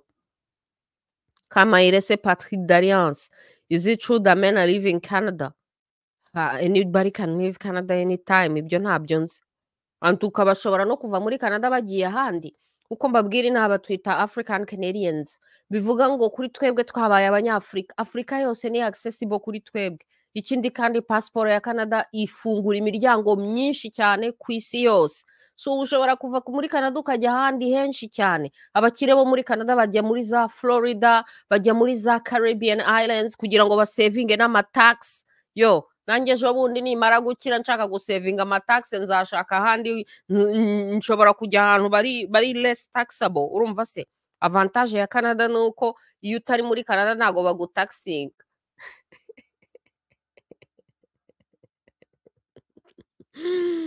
Nangala Kalenda, soyez comblés, princesse de l'éternel, kiss you, Asanteni, merci, merci infiniment, on est ensemble, amen, amen. Patrick 101, ati yes, Uwacu, keep telling them.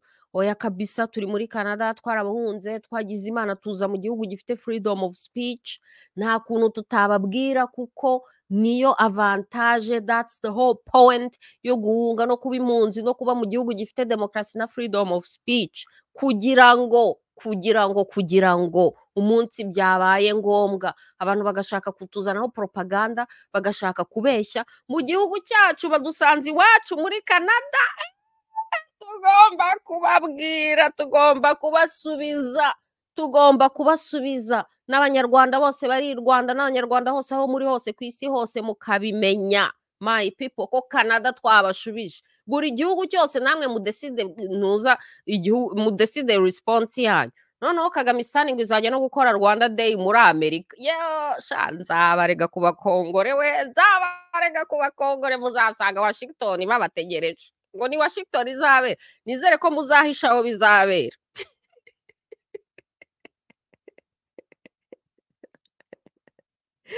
Uretse abakongore bazabimenye ko Kagamistan izaza ngo kubeshya abantu ngo uri hehe sha, uretse bazabimenye muzamureba uko bizagenda. Hanyuma n'aba fake refugees bazajyayo namwe ibyanyu bizamenyekana.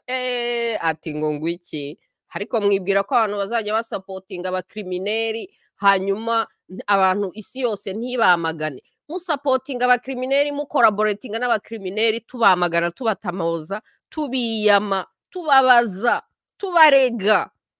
Nkunda amahoro. Ati Uwacu, you're speaking nothing but the truth.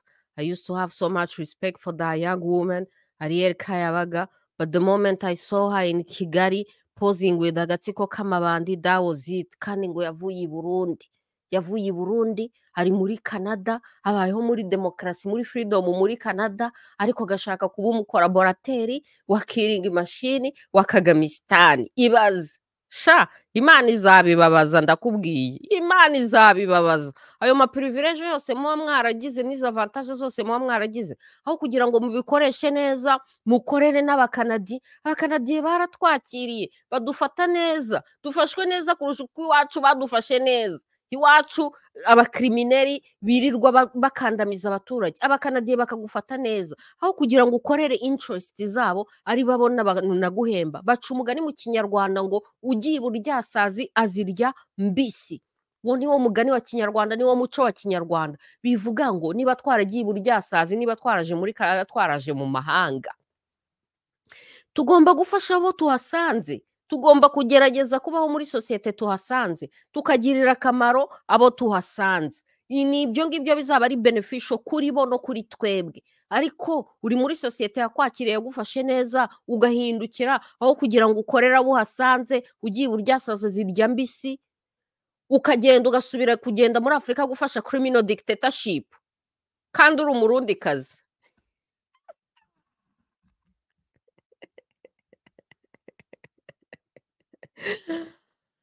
Kami ati Habyarimana ari we muntu watumaga abanyarwanda bikarma ntibasare ibisubu fanatisme birimora oya ni realite kubera ko bya bindi bavuga mu Kinyarwanda ngo umwera uturuka ibukuru kandi abanyarwanda n'abantu bubahiriza amabwiriza cyane.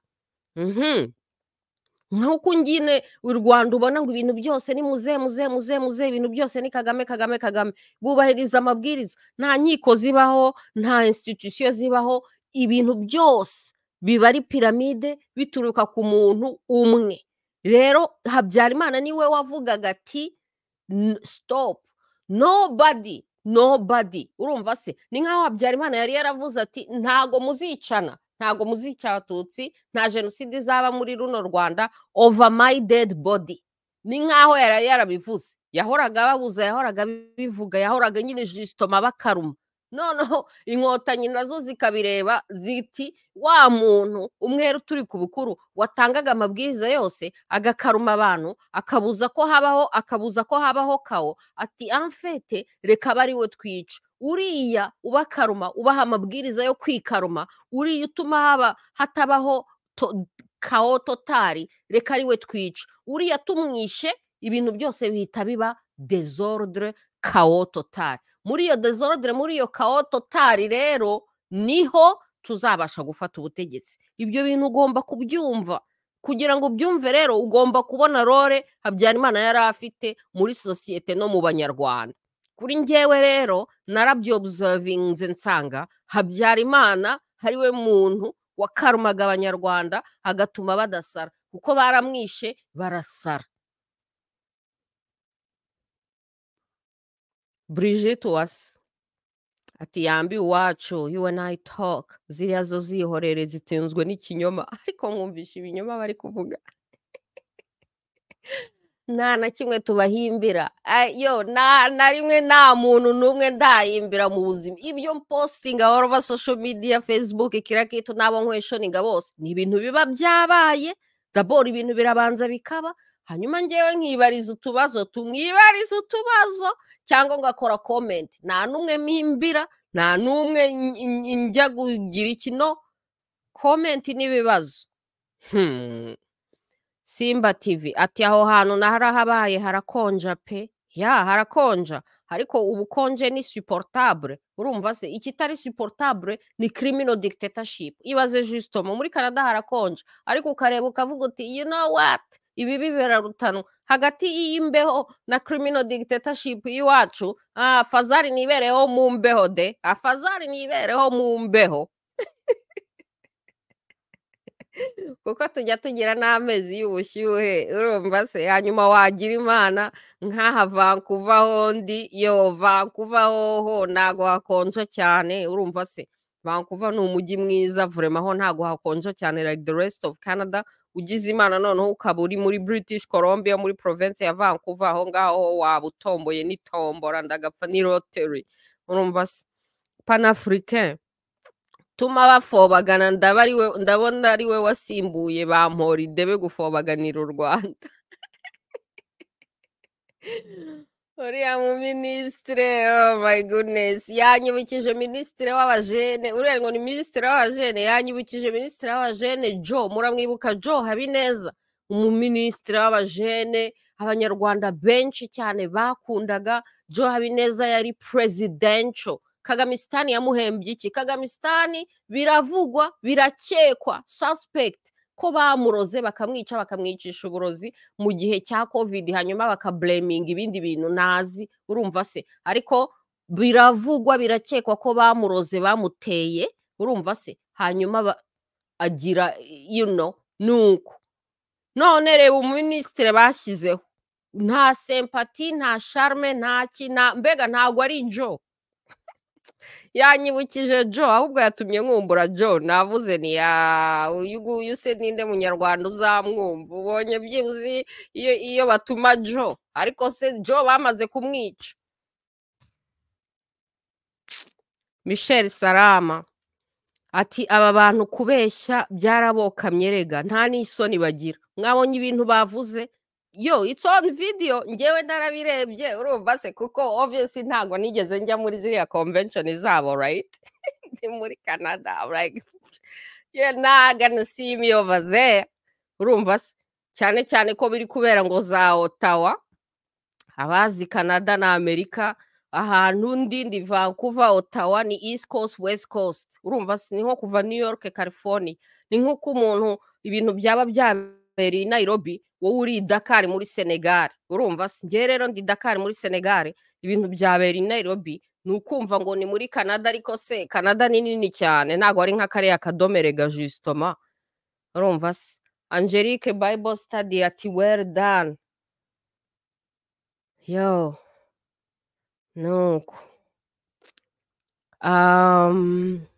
you to be calm ati ngo arigomwa yari yagiye muri Amerika gukora iki none se natwe dutahe kubera iki Rwigema yapfuye se none se tujye kwica Kaga uwo muswa n'umuginga cyane ubwo ngubwo aho ngaho ari kuvuga ukuntu uriya muntu yashatse kuturimanganya ngo Kagame ngo yari ari muri Amerika ngo arigomwa ngo arataha none rero natwe turi muri za Canada za Amerika twigomwe dutahe tujye kugambanira umukuru w'igihugu tumwice twice umukuru w'igihugu w'u Rwanda twice umukuru w'igihugu w'u Burundi dukore kudeta dufata ubutegetsi kuko ni ibyo ngibyo byatumye Kagame ataha Kagame yatashye agiye kwica Rwigema ataha agiye kwica leadership y'inkotanyi zose ataha agiye gukomeza intambara no kwica Habyarimana no kwica perezida w'Abarundi kugira ngo abone uko yifatira ubutegetsi nicyo cyakuye Kagame muri Amerika agataha none iyo mumutangaho nk'urugero mukavuga ngo Kagame yari muri Amerika arigomwa arataha namwe noneho muve muri Amerika mutahe muba muri kutubwira ngo iki dutahe tujye kubakorera kudeta tujye kwica abakuru b'igihugu dufata ubutegetsi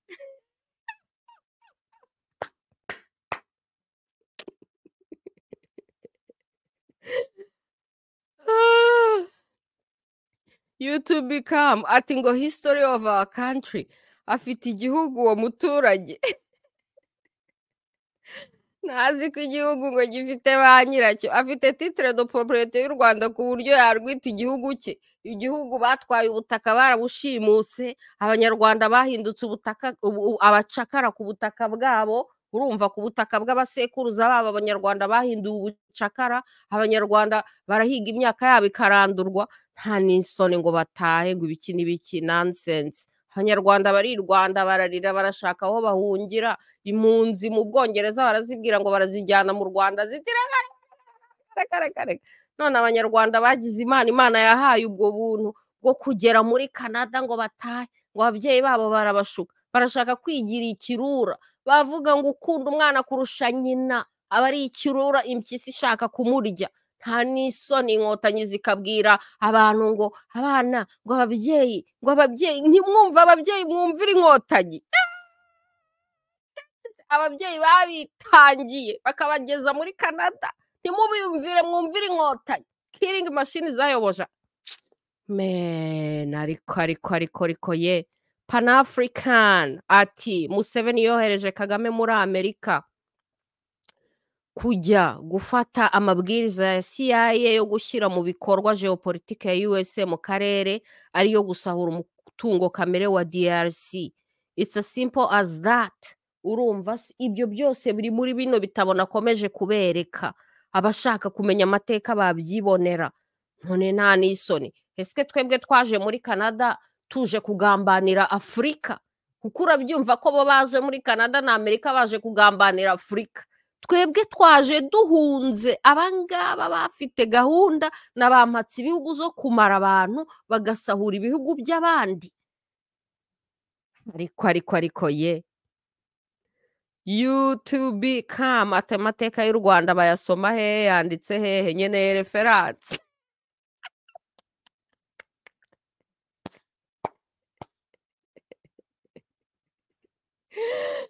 Yo, hano hari za reference na kwambia Judy River Michaela wrong ejo bundi nahoze ntera ibiparo ntera abanyarwanda nk'abari abanyarwanda babacakara mu mutwe n'abatindi ku mutima ubabwira ba Michaela wrong na ba onana bagatangira bakakubwira ngo bariya ni abahutu.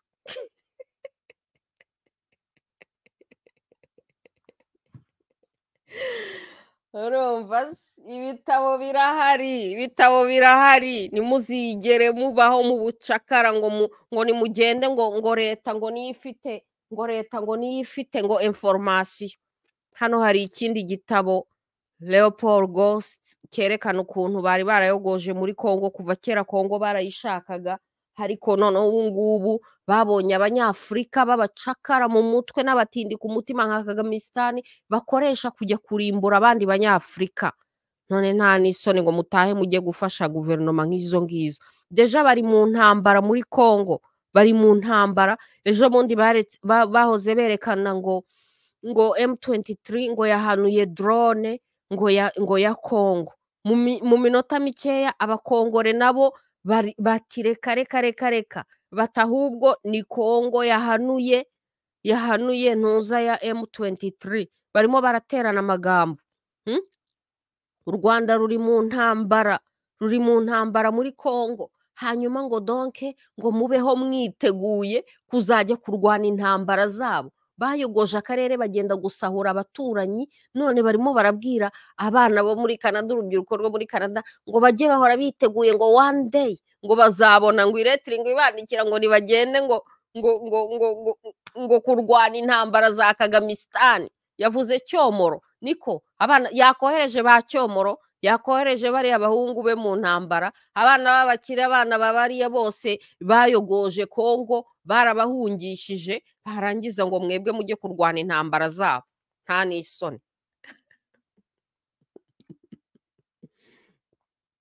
Ngo babahamagaye ngo nk'abapalestinye nk'abayisiraheli.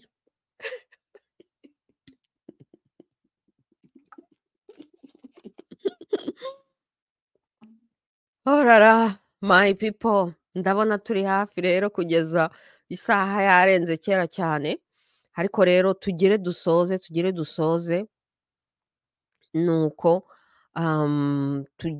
ntago twabirangiza ariko ngewe byanshimishije ko badusigiye video tukaba tubifite on the record tubasha kubiyerekera namwe mukabitekerezaho mukibonera ibyo mubitekerezaho.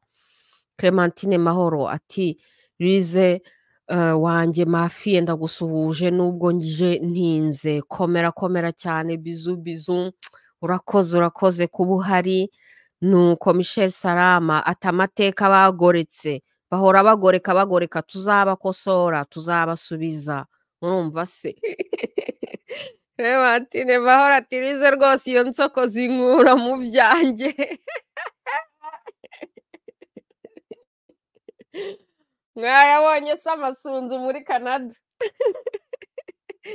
Aya masunzu muri Canada ntago tuzayatahana muri criminal dictatorship we, ntago tuzayatahana kugira ngo muyogoshe muziza abantu ngo kuko bifitiye freedom of speech ngo kuko bivugira icyo batekereza ku mugaragaro mu mahoro no mu munezero. Ibyo bintu mwafunze abantu mwirirwa mufunga abantu just kuko bihimbiye akazi bishingiye akazi agakora YouTube channel hakaganiriza abanyarwanda mukamugirira ishyari mukamufunga mumujijije ubusa hanyuma mukaza kubwira urubyiruko rwibereyeho muri Canada muri freedom mutabasha no kwinjiza muri sare. Urubyiruko rwa Canada rwagiye kubareba minisitiri akicara aho ngaho ngo hari abantu hanze ngo batinjira muri sare ukabona biramubabaje akanarogereta ko batarirwana ngo babahungete babakandamize babinjize muri sare ku ngufu baze kumva izo fake propaganda zabo. Urumva se Merci Clementine Mahoro YouTube come ati ariko uwo muturage ko avuga gusura genocide gusa u Rwanda ntarwo rufite ubwigenge kuki atababwira gusura musée de la révolution cyangwa gusoma amateka y'ubwigenge. Ati Louise urihangana, ariko sha muri narihangana ndabora akareba n'ibintu baba bavuze. Nk'ubu ngubu muri preparation ya show mba ndobrije yo kureba byose kugira ngo nselectionne mbabwire ibyo nzaza kuvugaho. Can you imagine? Nyine ça fait partie du boulot, que veux-tu? Kicara ukabumva kuko ntabwo ushobora gukomanta ku byo utumvishije, ntabwo ushobora gukosora abantu utumvishije, ntabwo ushobora kubiyama, ntabwo ushobora kubanyomoza utabanje kubumva. Kandi kuko twebwe ntawe duhimbira, bo baricara bakimajina ibintu bagahimbahimba bagashyira aho ngaho, kuko twebwe ntawe duhimbira, tuba tugomba kugendera kuri fact. Ni gutyo nyine bantu umuntu arihangana nyine akabireba.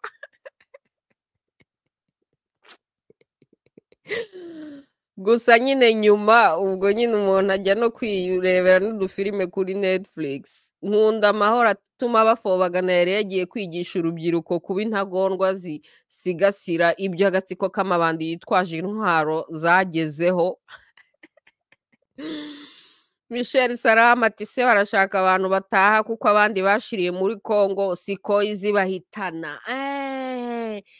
Ibaze murumva udeje ari kubwira abana b'Abanyarwanda ko bazataha bazitaba bagiye kurwana intambara, barashaka gushora. Ibaze shawura umubyeyi witangiye abana bawe ubagejeje muri Canada, barakuze warabirereye, ni wowe wavunitse, hanyuma criminal dictatorship killing machine za Kagamistan zikava i Rwanda zikaza muri Canada kubwira abana bawe ngo ababyeyi barababeshya barabanga ngo muze mutahe iwanyu, ngo ubu ngubu ngo tubakeneye mwaza, ngo mubonye iretere ngo mukaza. Bari gukora reference y'Abapalestiniyani na Israel, bagiye muki mu ntambara. Abana banyu bave muri Canada, bave mu gihugu kibafata neza kurusha uko u Rwanda rubafata, igihugu cyahemukiye abantu batabarika, basiga igihugu cyabakiriye cyabafashe neza cyabahaye ubwisanzure bwose, bagisige ngo bagende kurwana. Babahamagariye kujya mu ntambara, nta nubwo ari ukubahamagara. Kubera iki Kagame asahura agakira akagira ubwo bukire bwose atahamagaye ati muze dusangire? Urumva se yabihaye we n'umuryango we gusa, nibo basangira, nibo barya. Noneho abonye ageze mu ntambara ati ye baba we muze mumfashe. Ntago yigeze abatelefona babwira ngo musangire ibyo basahuye, musangire n'ababiliyoneya, musangire ababiliyonzi bagezeho, basahuye bagezeho, business zose ni izabo. Ntago yigeze abatumira ngo mu gusangira ibyiza, ariko mu bibi hahandi abona yugarijwe, hahandi abona agiye gutsindwa, hahandi abona ari mu ntambara nta bantu afite bo kuyirwana kandi ari we wayishojemo, ati ye baba we, ati mugende kumbwirira abana muri Canada ko se kubera icyo Abapalestiniya n'Abayisiraheli bo bitanga, ese bo bazitanga, ese bo tubakeneye bataha? Hells no.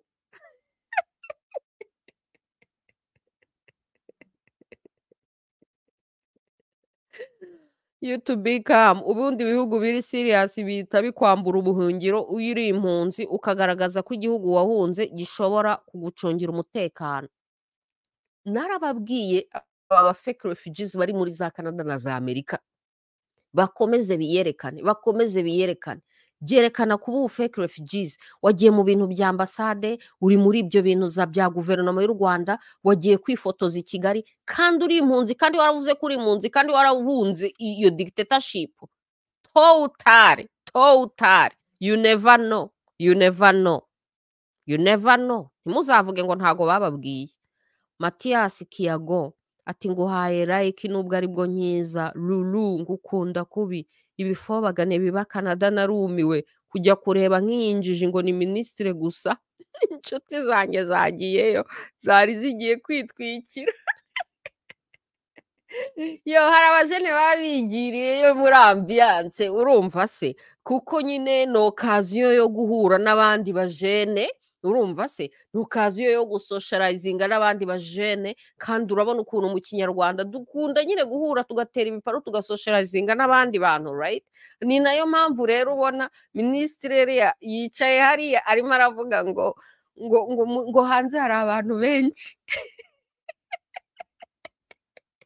abanyarwanda bigire muri ambiance kuko barabizi neza zereka propaganda nonsense ndi umunyarwanda bullshit ntabyo turi kumva bigiye gusocializing waraho yicaye imbere ngo hanze hari abantu benshi ngo mubabwire binjire hashira iminota birakibuka oops ntago ndi musanze muri criminal dictatorship ntago twapfa kubinjiza orara turi muri Canada harya turi muri Canada god damn it bari muri freedom ngaho ni mubareke bagume hanze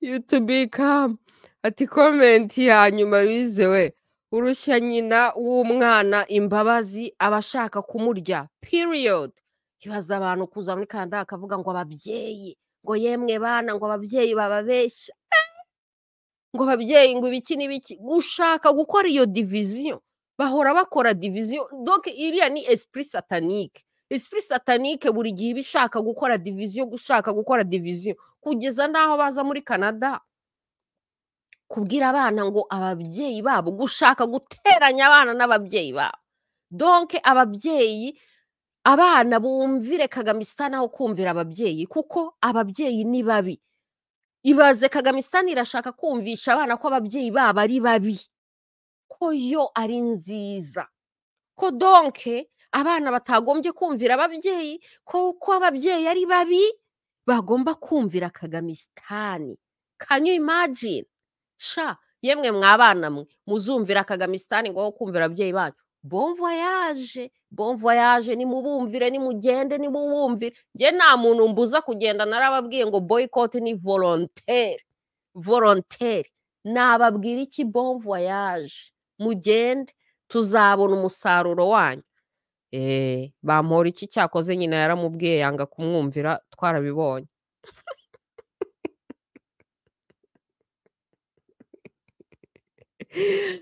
girwa happy Uwacu babwire bazabamena imitwe nibabambwe nicyo barahiriye Eric ndayishimiye tuvuze ukuri Louise Mathias Kiagon ati gira ukuri kwici nanjye ndemeranya nawe murakoze Eugene Musefano ati umutindi ushuka abana ngo ni minisita w'icyamamare yabanje kuza muri Canada yasuye bambora iki webwejaguraga kumurusha mbega umusega abo bana bwira benshi bazi byose kumurusha ariko shabana bo muri Canada se ni ibicucu ko bigiriye aho ngaho se bakigira hanze gutera ibiparo ariko ye YouTube ati niba bashaka gucukurira ubwiherero abo banyagihugu se kuki bagomba gukorwa n'umuntu uvuye Canada bazafungure wa mutipe uzi kuyicukura agiyeyo kuyibacukurira ibaze kuva kera abantu bavaga iyo ngiyo za Musanze za Ruhengeri za Gitarama uriya wundi wavuze mbere wiyita Le Dernier Tutsi wanditse igitabo cyitwa Le Dernier Tutsi we yavuze ko iwabo zari Gitarama abantu bavaga iyo yose bakajya i Kigali urumva abana babo nabo bavuye i Kigali bajya za Nairobi bajya za Burayi bajya za hehe yo mwibwira se ko niba ababyeyi bacu bataratashye za Musanze za Ruhengeri za Gitarama mwibwira ko abana babo bo b'abanyakigali b'abakanadiye ari bo bazataha ngo za Musanze ngo kuyobora Musanze ariko mana yanjye kandi ubwo padiri ashaka kujya mu Rwanda bakamwangira kujya mu Rwanda Kansinge ngo njya kuyobora mubwire Kansinge ko bavuze ngo bagende kuyobora we mubwire Kansinge noneho yimanukire agende kuyobora Musanze bazamutora apfa kuvuga icyongereza cyiza agasa neza ngo afite kashi ngo bazamutora mumubwire abantu ngo bakunda kuyobora ukibaza abantu bahaba bo kuki nta bantu bahari se bayobora kuki bafata abanyarwanda nabi kuki batabigisha kuki ubwo buyobozi butaba ari loko murumva agasuzuguro bafitiye abanyarwanda ubucakara mu mutwe bya bindi nyine bahora babona batubaha abantu bari kumwe nabo bakagenda kunama mu bazungu no gusabiriza mu bazungu none bageze muri diaspora ucakara mu mutwe kuko umuntu avuga icyongereza kuko asa neza kuko afite kashi. Eugene Musefano aba bana bazi kandi bafite amafoto ya Kangondo na Kibiraro na Gasyata bazi ukuri kuri jenoside yakorewe ababo n'itsinda ry'abagande ba Killing Machine bayiteguye kandi bakamara imbaga ubu bakaba Kongo. Mathias Kiyago ati oya na oya nanjye sinzajyayo kaga taravana ubugome hariya kabisa yo twatoye oya. Freedom Uwacu ati ururagara. Eugene Musefano ati Uwacu nkunda show yawe ishengura abashenzi bagashegesha urwagasaba aho twese twabaye twikundira amahoro n'umutuzo gusa twihangane barimo bagenda nk'uko baje bageze ku muteremuko bageze habi cyane kuko bigeze aho baza gusaba imfashanyo no gusaba diaspora gutaha no kuvuga ngo bagize ikibazo ngo biki n'ibiki ibi ni sinye nyine ni sinye ariko babimenye ko ikintu kiri valuable mu gihugu n'abantu udafite abantu ntacyo ufite ubukire bwose wagira udafite abantu kandi bazima ntacyo ufite bafasha abanyarwanda nabi abanyarwanda barabahunga none bagezaho bari weak bakeneye abo banyarwanda kandi barabahunze kubera gufatwa nabi none barabakeneye none baje kubaka imfashanyo ese mu kinyarwanda nibibaho byo gusaba uwo mwimyera rero banyarwandakazi mubabwire muti hariho kondisiyo ya kwanza Kagamistan agomba kuvaho agomba kwegura hakabaho amatora free and fair elections abanyarwanda bakihitiramo abayobozi ikindi kandi abanyarwanda bagomba kwihitiramo abayobozi mu karere kose mu burere bwose turabizi neza ko hariho kubaho amatora ya fake ya sinema baravuga ngo mugende kuyobora kandi baba bafite abantu babo bari gushyiraho amatora ya fake ya sinema kandi bamaze kudesida ngo bazadirije ahantu barangiza bakabeshya ngo sinema z'amatora mureka abanyarwanda bihitiremo imfura n'inyangamugayo zibarimo arizo zibayobora oya my people ahubwo mbonereho no kongera gushimira Imana yatugiriye imbabazi ikatugirira ubumuntu ikaturinda mu mababa yayo ikaduhisha ikatujyana kure ikaduha ibihugu byiza ikatugeza ahantu nko muri Canada my people tukabaho neza mu mahoro mu munezero nta muntu duhemukira nta byaha twakoze tubayeho neza mu mahoro no mu munezero mu mutuzo twikorera ngo birabe ibyuya ntibibe amaraso turi abateruzi b'ibikarito banadusuzugura batwita abateruzi b'ibikarito none uyu munsi ni twebwe baje gusaba imfashanyo no gusaba gutaha my people iyo ni victoire morale Donasiye Kabuga komera cyane ngo mutahe ngo barabakeneye reba nk'ukuntu inkotanyi zashimuse kwa Kabuga zikabiba zikabahimbira ibyaha zikabatesha umutwe none batahe hawo musubize si ibyo mwasahuye musubize ibyo mwasahuye musabe imbabazi umuryango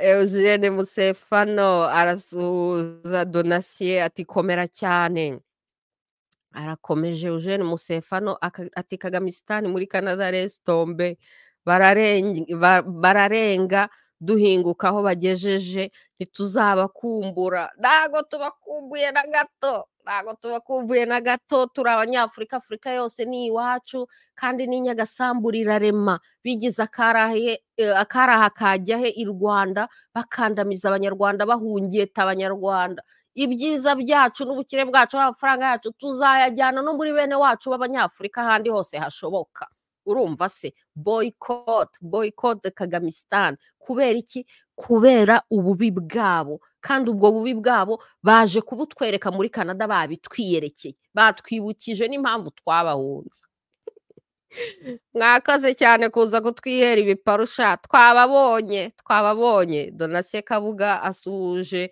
Eugene Musefana ati komera cyane nuko Africa Monitor ati hello Uwacu great job none wadusigiye iyo conference yabo yose murakoze iyo conference yabo yose iri mwayibona kuri online kuri YouTube sinibuka cano iriho ni nk'amasaha nk'atandatu voire même presque arindwi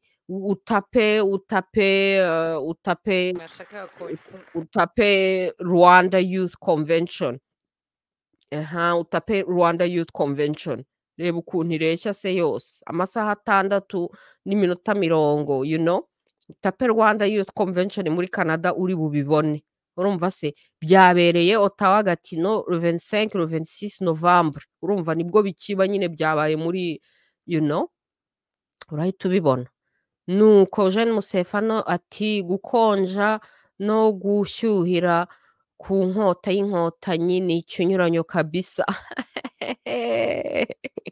YouTube come ati show hahiye ibintu byose biri mu buryohe image sound nawe urabeye byadanje babwire nibashaka basare my people ibi byose mbikesha Canada mbikesha kuba narabayeho mu gihugu kizima mu gihugu cyatuma njya ku ishuri nagiye muri université bourse na pré bourse nazihawe na leta ya Canada urumva se nta muntu wanyishyuriye nta mubyeyi wanyishyuriye nta muntu wamfashije kujya mu mashuri nagiye mu mashuri pré bourse za leta ya Canada kurangiza ukagenda ukashaka akazi ukikorera ibi ngibi byo gukora television show narabitangiye ku giti cyanjye ngenda kujya gukora muri television show ntangira nk'umu intern ba recognizing my talent bampa chance yo kugira show kuri televiziyo maze kuva muri 2015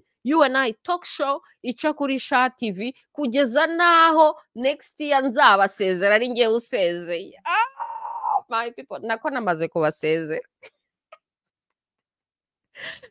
natangiye no kubyandika muri description za show murebe kuri YouTube ngo U&I Talk Show izarekeraho guca kuri televiziyo next year 2024 ariko namaze kwiga ibyo niga byose n'imyaka yose maze ibyo byose ni opportunities ziri muri kino gihugu ubu noneho ngiye gushaka bigger opportunities more opportunities kubera ko company nakoreraga nayo yaraguzwe abayiguze rero diri bampaye ntago ari interesting I'm like you know what nasimbutse ngiye gukomeza nibereye independent n'ahandi urumva se ibyo byose birashoboka kubera iki kubera ko uri muri Canada kubera ko uri mu gihugu kiguha espace amahoro kugira ngo wikorere ube icyo ushaka kuba cyo mu buzima abantu bose bafite opportunity y'ibyo bashaka kuba byo mu buzima bakabiba byo hanyuma ibyo byose ukabisimbuka ngo uragiye muri Kagamistan yaguhemukiye yaguhinduye impunzi kandi iracyariho noneho ngo uratashye ngo kujya kuyifasha iki kuyifasha gukomeza gukandamiza abanyarwanda na ariko ye antuka my people rero reka tugire turangize nuko Eugene Musefana ati leta yabo ndayikunda ni ya mbere mu bugoryi amabanke yagurishijwe kandi yose yari mu maboko ya Cyomoro na muramu we Ndengeye ingoma akazu kabatazi iyo biva n'ibyo bigana Rwanda waragendesheje urumva ubukire barabwihariye bakabuha abana babo barangiza bakabwira abana ba Rwanda ngo mutahe igihugu barakiyogoje baragisahuye bagisahurira famiye zabo barangiza bakababwira ngo mujye kubafasha oya igihugu mwagifashe ku ngufu mugifata mu maraso mugifata mwishe abakuru b'ibihugu babiri urumva se murangije mukandamiza abanyarwanda bamwe baravuga bati ibi bintu twebwe ntabwo tubishoboye turabahunze igihugu rero ni mukigumane mutunganirwe nababwira iki ariko nta mfashanyo muzabona zabo mwatumye muhunga zabo mwari mwarashatse guhindura abacakara bakabacika twagize imana natwe iyo tuguma i Rwanda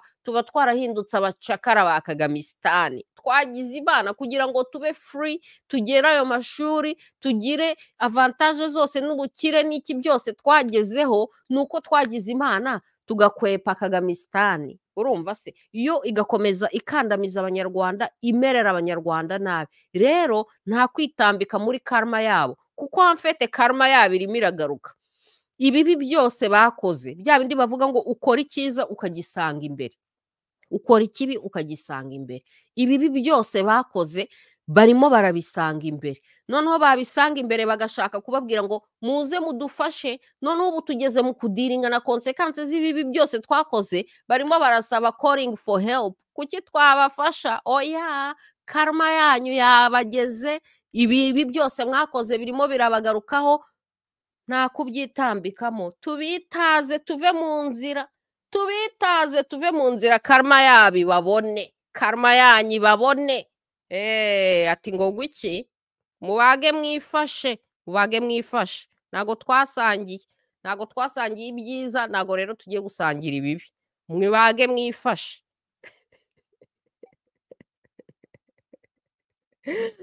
ati Augustine Mugisha ati muntu wanjye uzatega urugori rwa kubera kabisa urugore nyine ni kurone y'abategarugori y'abagore iyo kurone ihabwa abagore babyaye kubyara ni ikintu cyiza cyane umugore iyo abyaye bakamucrowninga akagira iyo crown y'abagore urumva se umugore rero utarakomplishinze ibyo bintu ntabwo amerita kwambara iyo crown urumva se iyo crown rero ntago nayambara kandi ntarakoze ibyo bigomba gukorwa kugira ngo umerite kwambara iyo crown igomba kwambara n'abategarugori kandi b'ababyeyi b'abamama babyaye umuco wa kinyarwanda ucelebratinga kubyara ni ibintu bigiza cyane ababyaye nibo bagomba kwambara iyo kurone urumva se my people njyewe rero kuko ntabikoze ndacyateza amasunzu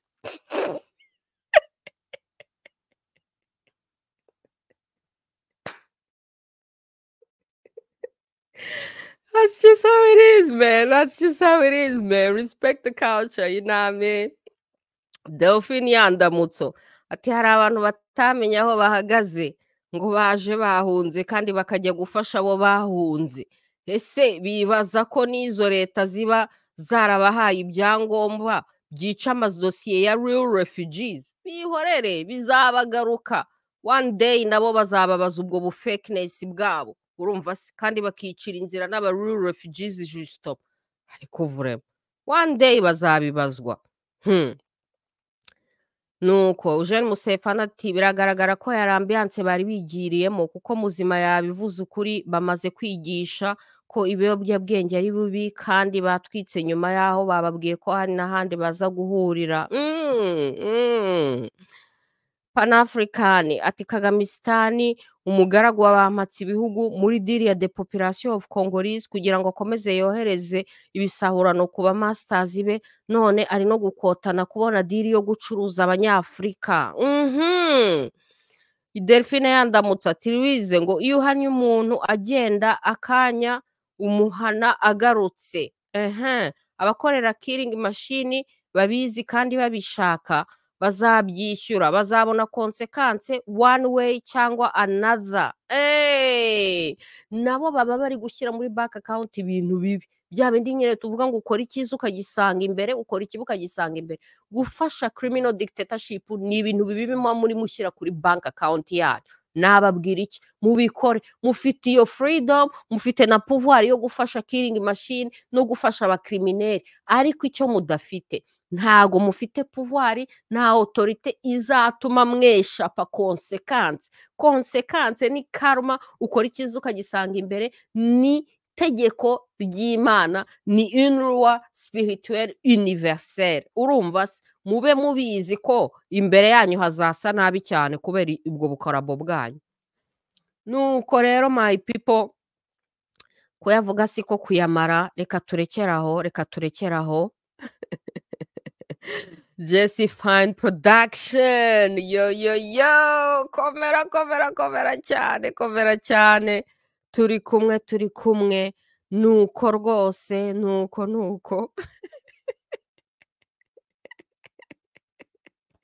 tega amasutsi umwana ni gutyo bimeze ni gutyo bimeze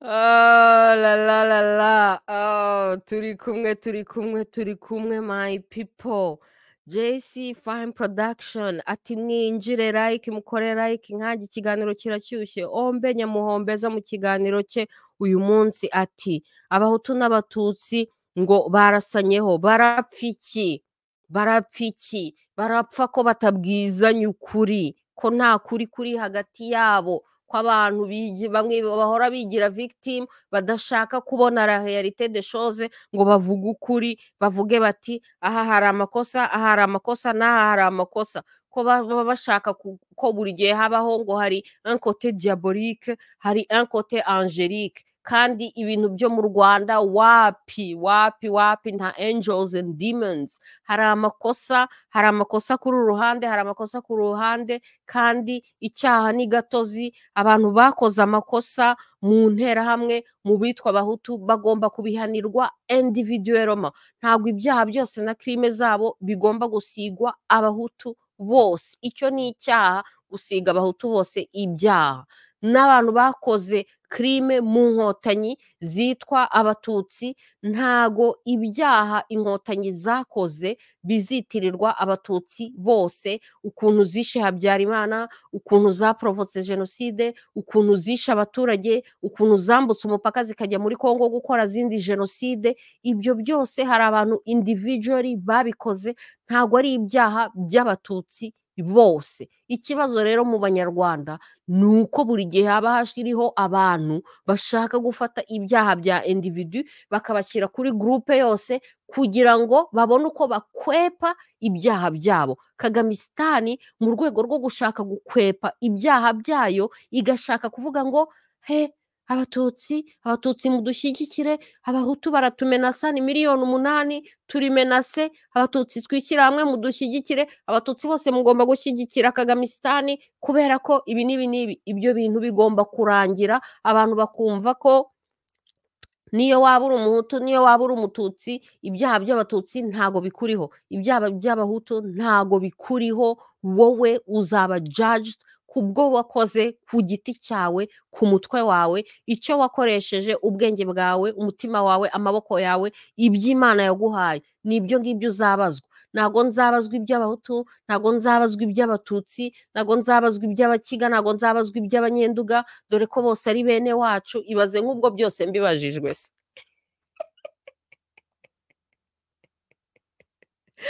nibe n'abantu hariho abantu ngo ni abahutu gusa cyangwa n'abatutsi gusa urumva ibaze noneho si uri umuntu ufite abahutu muri bene wanyu ufite abatutsi muri bene wanyu ufite abakiga ufite abanyenduga donc ibyaha by'abo bantu bose biba bikuri ku mutwe never ever icyaha ni gatozi kandi buri muntu ku giti cye afite umutwe afite umutimanama we afite icyo yakorera isi kiza urumva se n'ibyiza bya bamwe ntago bizajya ku bantu bose n'ibibi bya bamwe ntago bizajya ku bantu bose rero my people buri muntu individually abe mwiza akora ibyiza ukora icyiza ukagisanga imbere nta kujya muri ibyo bintu bya segregation no kwibeshya cyangwa se no kwishyira hamwe n'abantu ngo kuko ari abahutu kwishyira hamwe n'abantu ngo kuko ari abatutsi kandi ugomba kureba ibitekerezo byiza n'ibikorwa byiza nibyo ngibyo bikwatira ku muntu apana ngo ubuhutu cyangwa ubututsi n'ibiki byose urumva se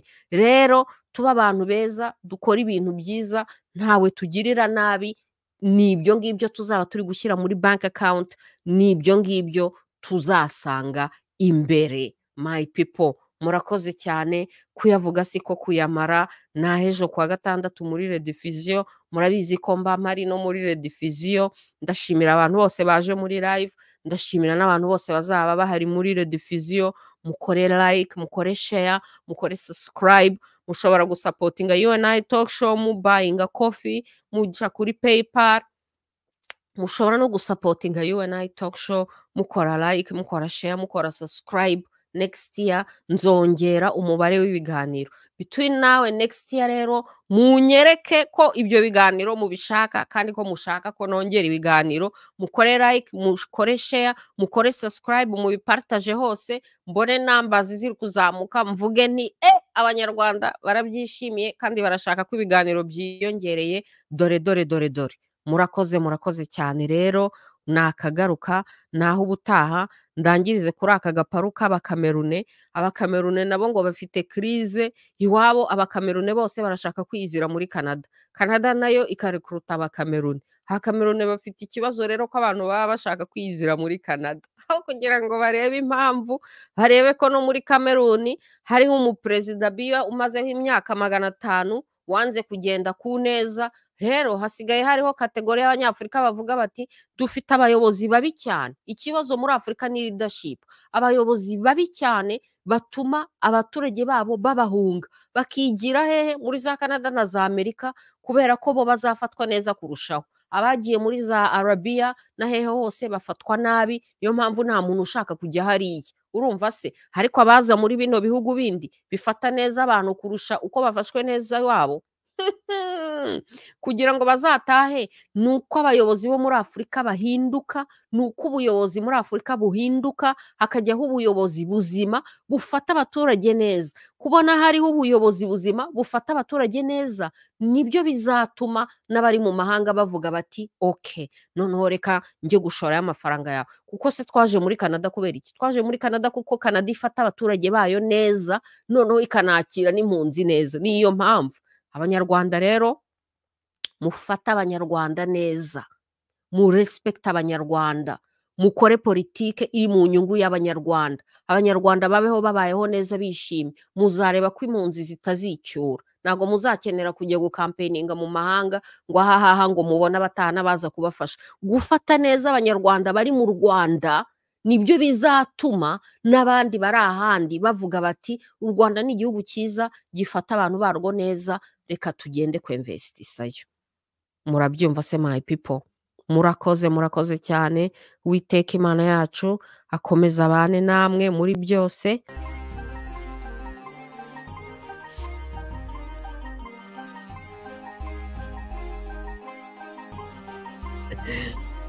Weekend nziza. Imana.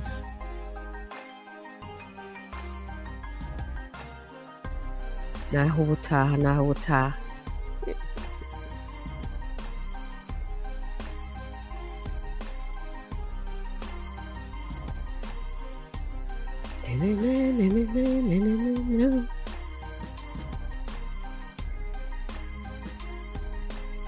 Onana, dore onana muri interview igihe show twakoranye yari iri guca kuri sha, abari muri Canada murayireba. Televiziyo sinzayikumbura.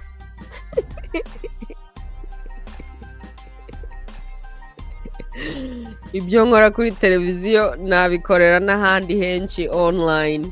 Urumva icyangombwa rero ni akazi umuntu aba akora. Icyangombwa nuko ubutumwa bugera aho bugomba kugera, nuko platform zo zihora zihinduka. Murakoze my people. Dore ibitabo, abashaka kunsapotinga bagura ibitabo, mugura ibitabo. Igitabo cya gatatu nacyo kizasohoka this year hopefully. Ni muri last process za editing n'iki byose. Turi kumwe my people. Mugire weekend nziza. Imana ikomeze ibamenye muri byose my people, turi kumwe.